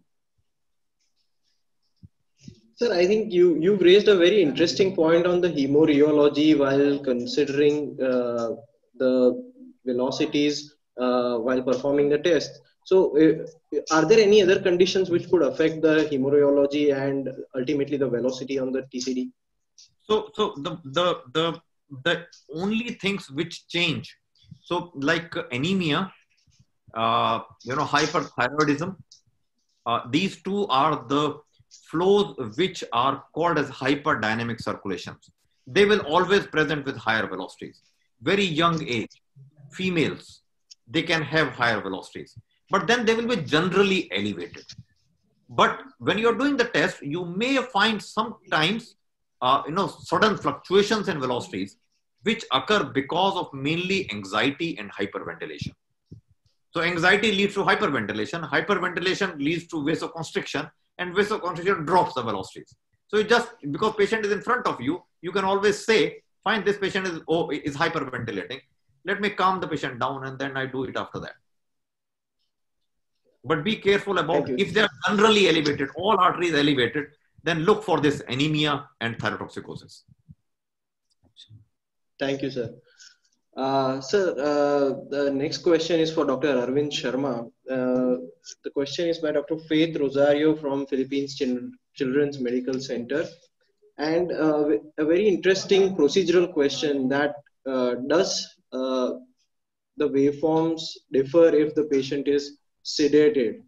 And before you answer that question, sir, I would like to add another point to this, that should patients ever be sedated while performing TCD? No. For performing a TCD, see, I tell you the difference, what we are experiencing when we are doing for the sickle cell children. We found that they are of a very younger age, and to identify vessel is very easy. But to keep children in a same position, 4 years or 3 years, they move their head up very fast, right? So the art which was Dr. Vijay was explaining, right, to hold the head by your own probe, the way you do it is very important. So there is maximum time, most of the time there is no need of any sedation. And when you have a patient of stroke in the hospital, right, when you can do an MRI and you can do a CT, you can do TCD without sedation. So sedation is out, no need of sedation for the patient in TCD. And coming to the point that sedation causing the effect, as we were discussing in the sickle cell and as Dr. Vijay told about all the mechanisms, right? So velocities are dependent on more on those factors. Sedation, I don't think have any effect on the velocities. Dr. Vijay will add to it if I am not correct, right? So that can affect the basal metabolism, what is affected, right? But the velocities of the brain are auto-regulated, so that doesn't affect. So sedation, if you are doing a normal kind of sedation, it has no effect on the velocities. But if you sedate a patient so much that patient's respiratory center gets suppressed, then the carbon dioxide starts accumulating, flow velocities go up. Absolutely.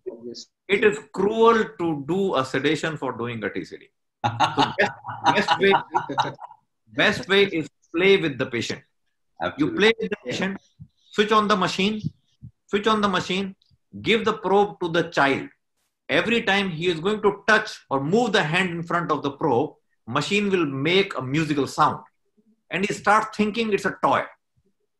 And then he will permit you. But what happens is most of the children, they start crying. And children's crying is not the same as adults crying. Absolutely. Many children, when they are crying, they hold breath. Absolutely. And after that, they develop, this, like this kind of sound. So this works as classical hyperventilation. So if your child is crying, don't be in a rush. Tell the mother, take the child outside. Let the child become normal, bring him back again. So, but you have to play with the child. So that is the irony which happened with us when we are doing for the children's, right?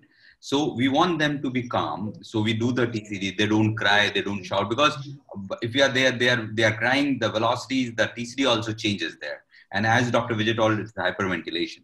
So the question who has asked is from the pediatric hospital. She knows that, right? So it took so much of time more doing the children's where you can see the vessel just putting the probe.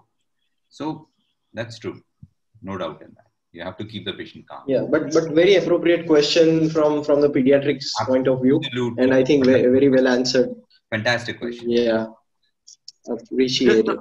Just understand that there is no treatment in this world which is better than giving blood to a patient with sickle cell anemia at an appropriate time. If you use TCD by stop criteria and you give blood when the patient's mean flow velocity in MCA reaches more than 200, the time velocity more than 200, and you give blood at that time.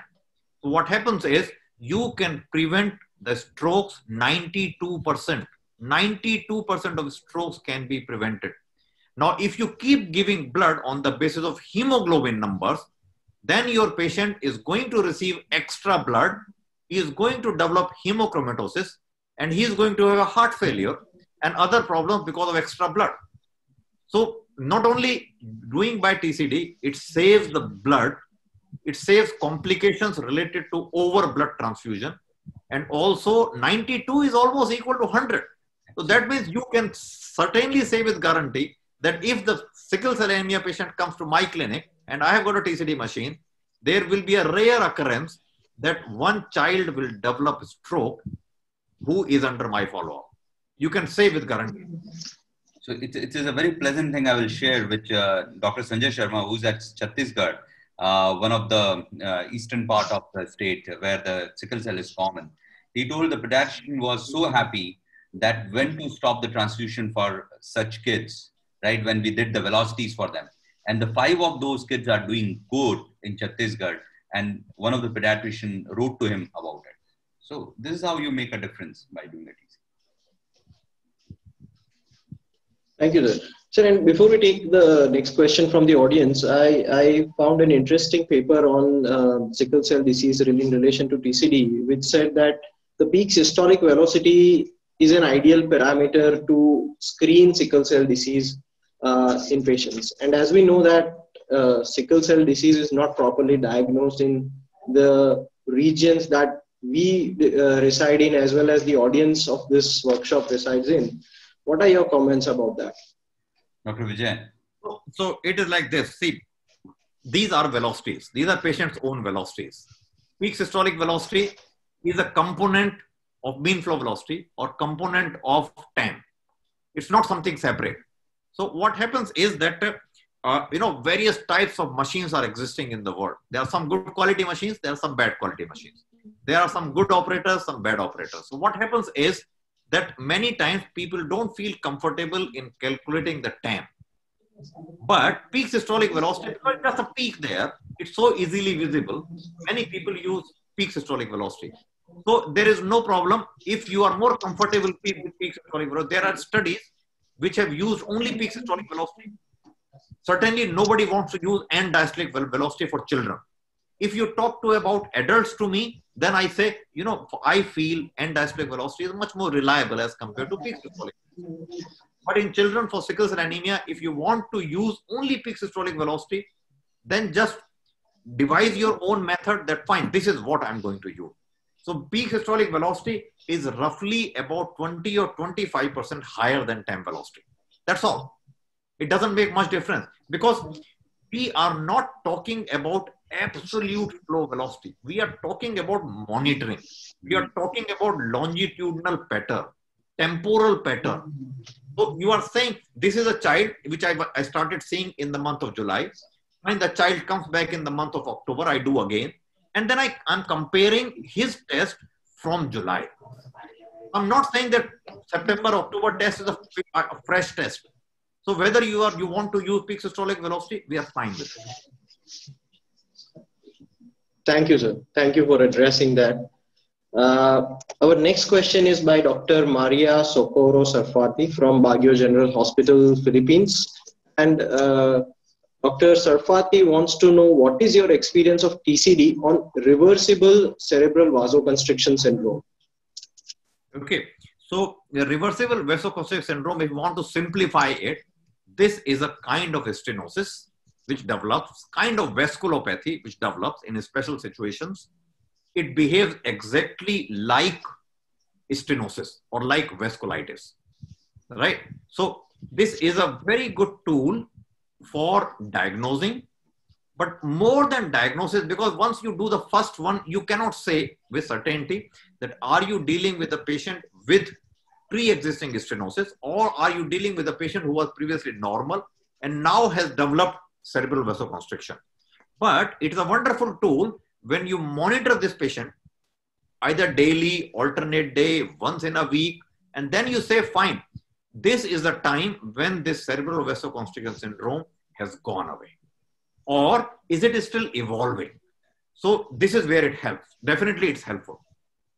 It prepares your patient that patient is going into a wrong direction or patient is going into a right direction.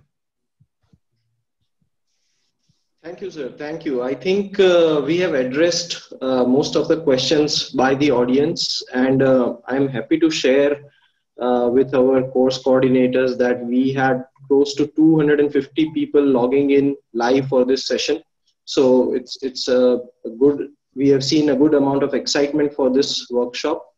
To the audience, I would specifically ask to fill out a survey form to share with us about your experience of about how you feel about TCD after this workshop. It's a very interesting questionnaire that we have uploaded on the website. Please go to the survey link and fill it up. Also view the resources tab where we have published articles on TCD. Specifically, you will find links about papers published on TCD by Dr. Vijay Sharma and Dr. Arvind Sharma, our resource persons for this event. And yes, please do not forget to visit the partner booths to see what Zydus is doing in your respective country. With that, I would like to now Hardik, propose. Yes. Hardik, I have left my email and get Arvind's email also to them. If they have any burning questions, or when the COVID-19, Absolutely. if they wish to come, they can just write and I can just accept them. There is no problem at all. Or Arvind can accept to his center. Yeah, absolutely. Absolutely. Yeah, in fact, if we have any more questions, we will directly share those questions with you, and so that you can provide the answers, and then we will share back those answers with the audience. So we would be happy to do that for the audience. And so with this, we come towards the end of this session, and I would like to propose a vote of thanks. Specifically, I would like to begin with Dr. Arvind Sharma, who has been a point of great support to us. In fact, he was the one who touched base with Dr. Vijay Sharma to be a course coordinator for this workshop. And so from the bottom of our hearts, we thank you for helping us out to arrange this workshop on transcranial Doppler. Also, a big thank you to Dr. Vijay Sharma for taking this time. I know it's a late hour for you, sir, but your session has been very, very engaging. And I'm sure you also feel the same by the kind of questions that the audience have put up. Dr. Arvind Sharma, from your team, Dr. Mamta has been a support in arranging the videos of the live patients. So many thanks to her as well. And I would also like to thank our local teams for coordinating this event and making it a success. And above all, a big thank you to the audience for attending this workshop, posing your questions and making it a big success. So thank you very much. Be safe from any COVID-related concerns, and we hope to see you again soon. Please fill out the survey and we look forward to meeting you again in a similar forum very soon. As you can see on your screens, a recorded version of this workshop will be available on the same link for 2 weeks starting tomorrow. So in case you want to revisit some points, or if you want your colleagues to have an understanding about TCD, please ask them to register and view this video. And with that, we come to an end of this session. Hardik. Thank you very much. Yeah, thank you. Hardik, this link they can share with the other people also. They can register and... Absolutely. So that is very important. Absolutely. So the link which we have can be revisited for all the 3 hours talk and the discussion which happened. So completely. This is very important. And thank you very much that we started Neurospace with a great note. Thank you, Hardik. Thank you. Thank you. Thank you, sir. Thank you, Dr. Vijay Sharma. It was a pleasure having you Vijay, on. from as a host, we really thank you from the bottom of heart that you give a wonderful experience to us, and we keep taking your esteemed services and honorable services, sir. Thank you. Okay. Thank you very much. Okay. Good night. Thank you. Good Have night. a great evening. Yeah. Good night. Good night. Good night, Shank. Thank you. Yeah. Good night, Shank. Yeah. Okay.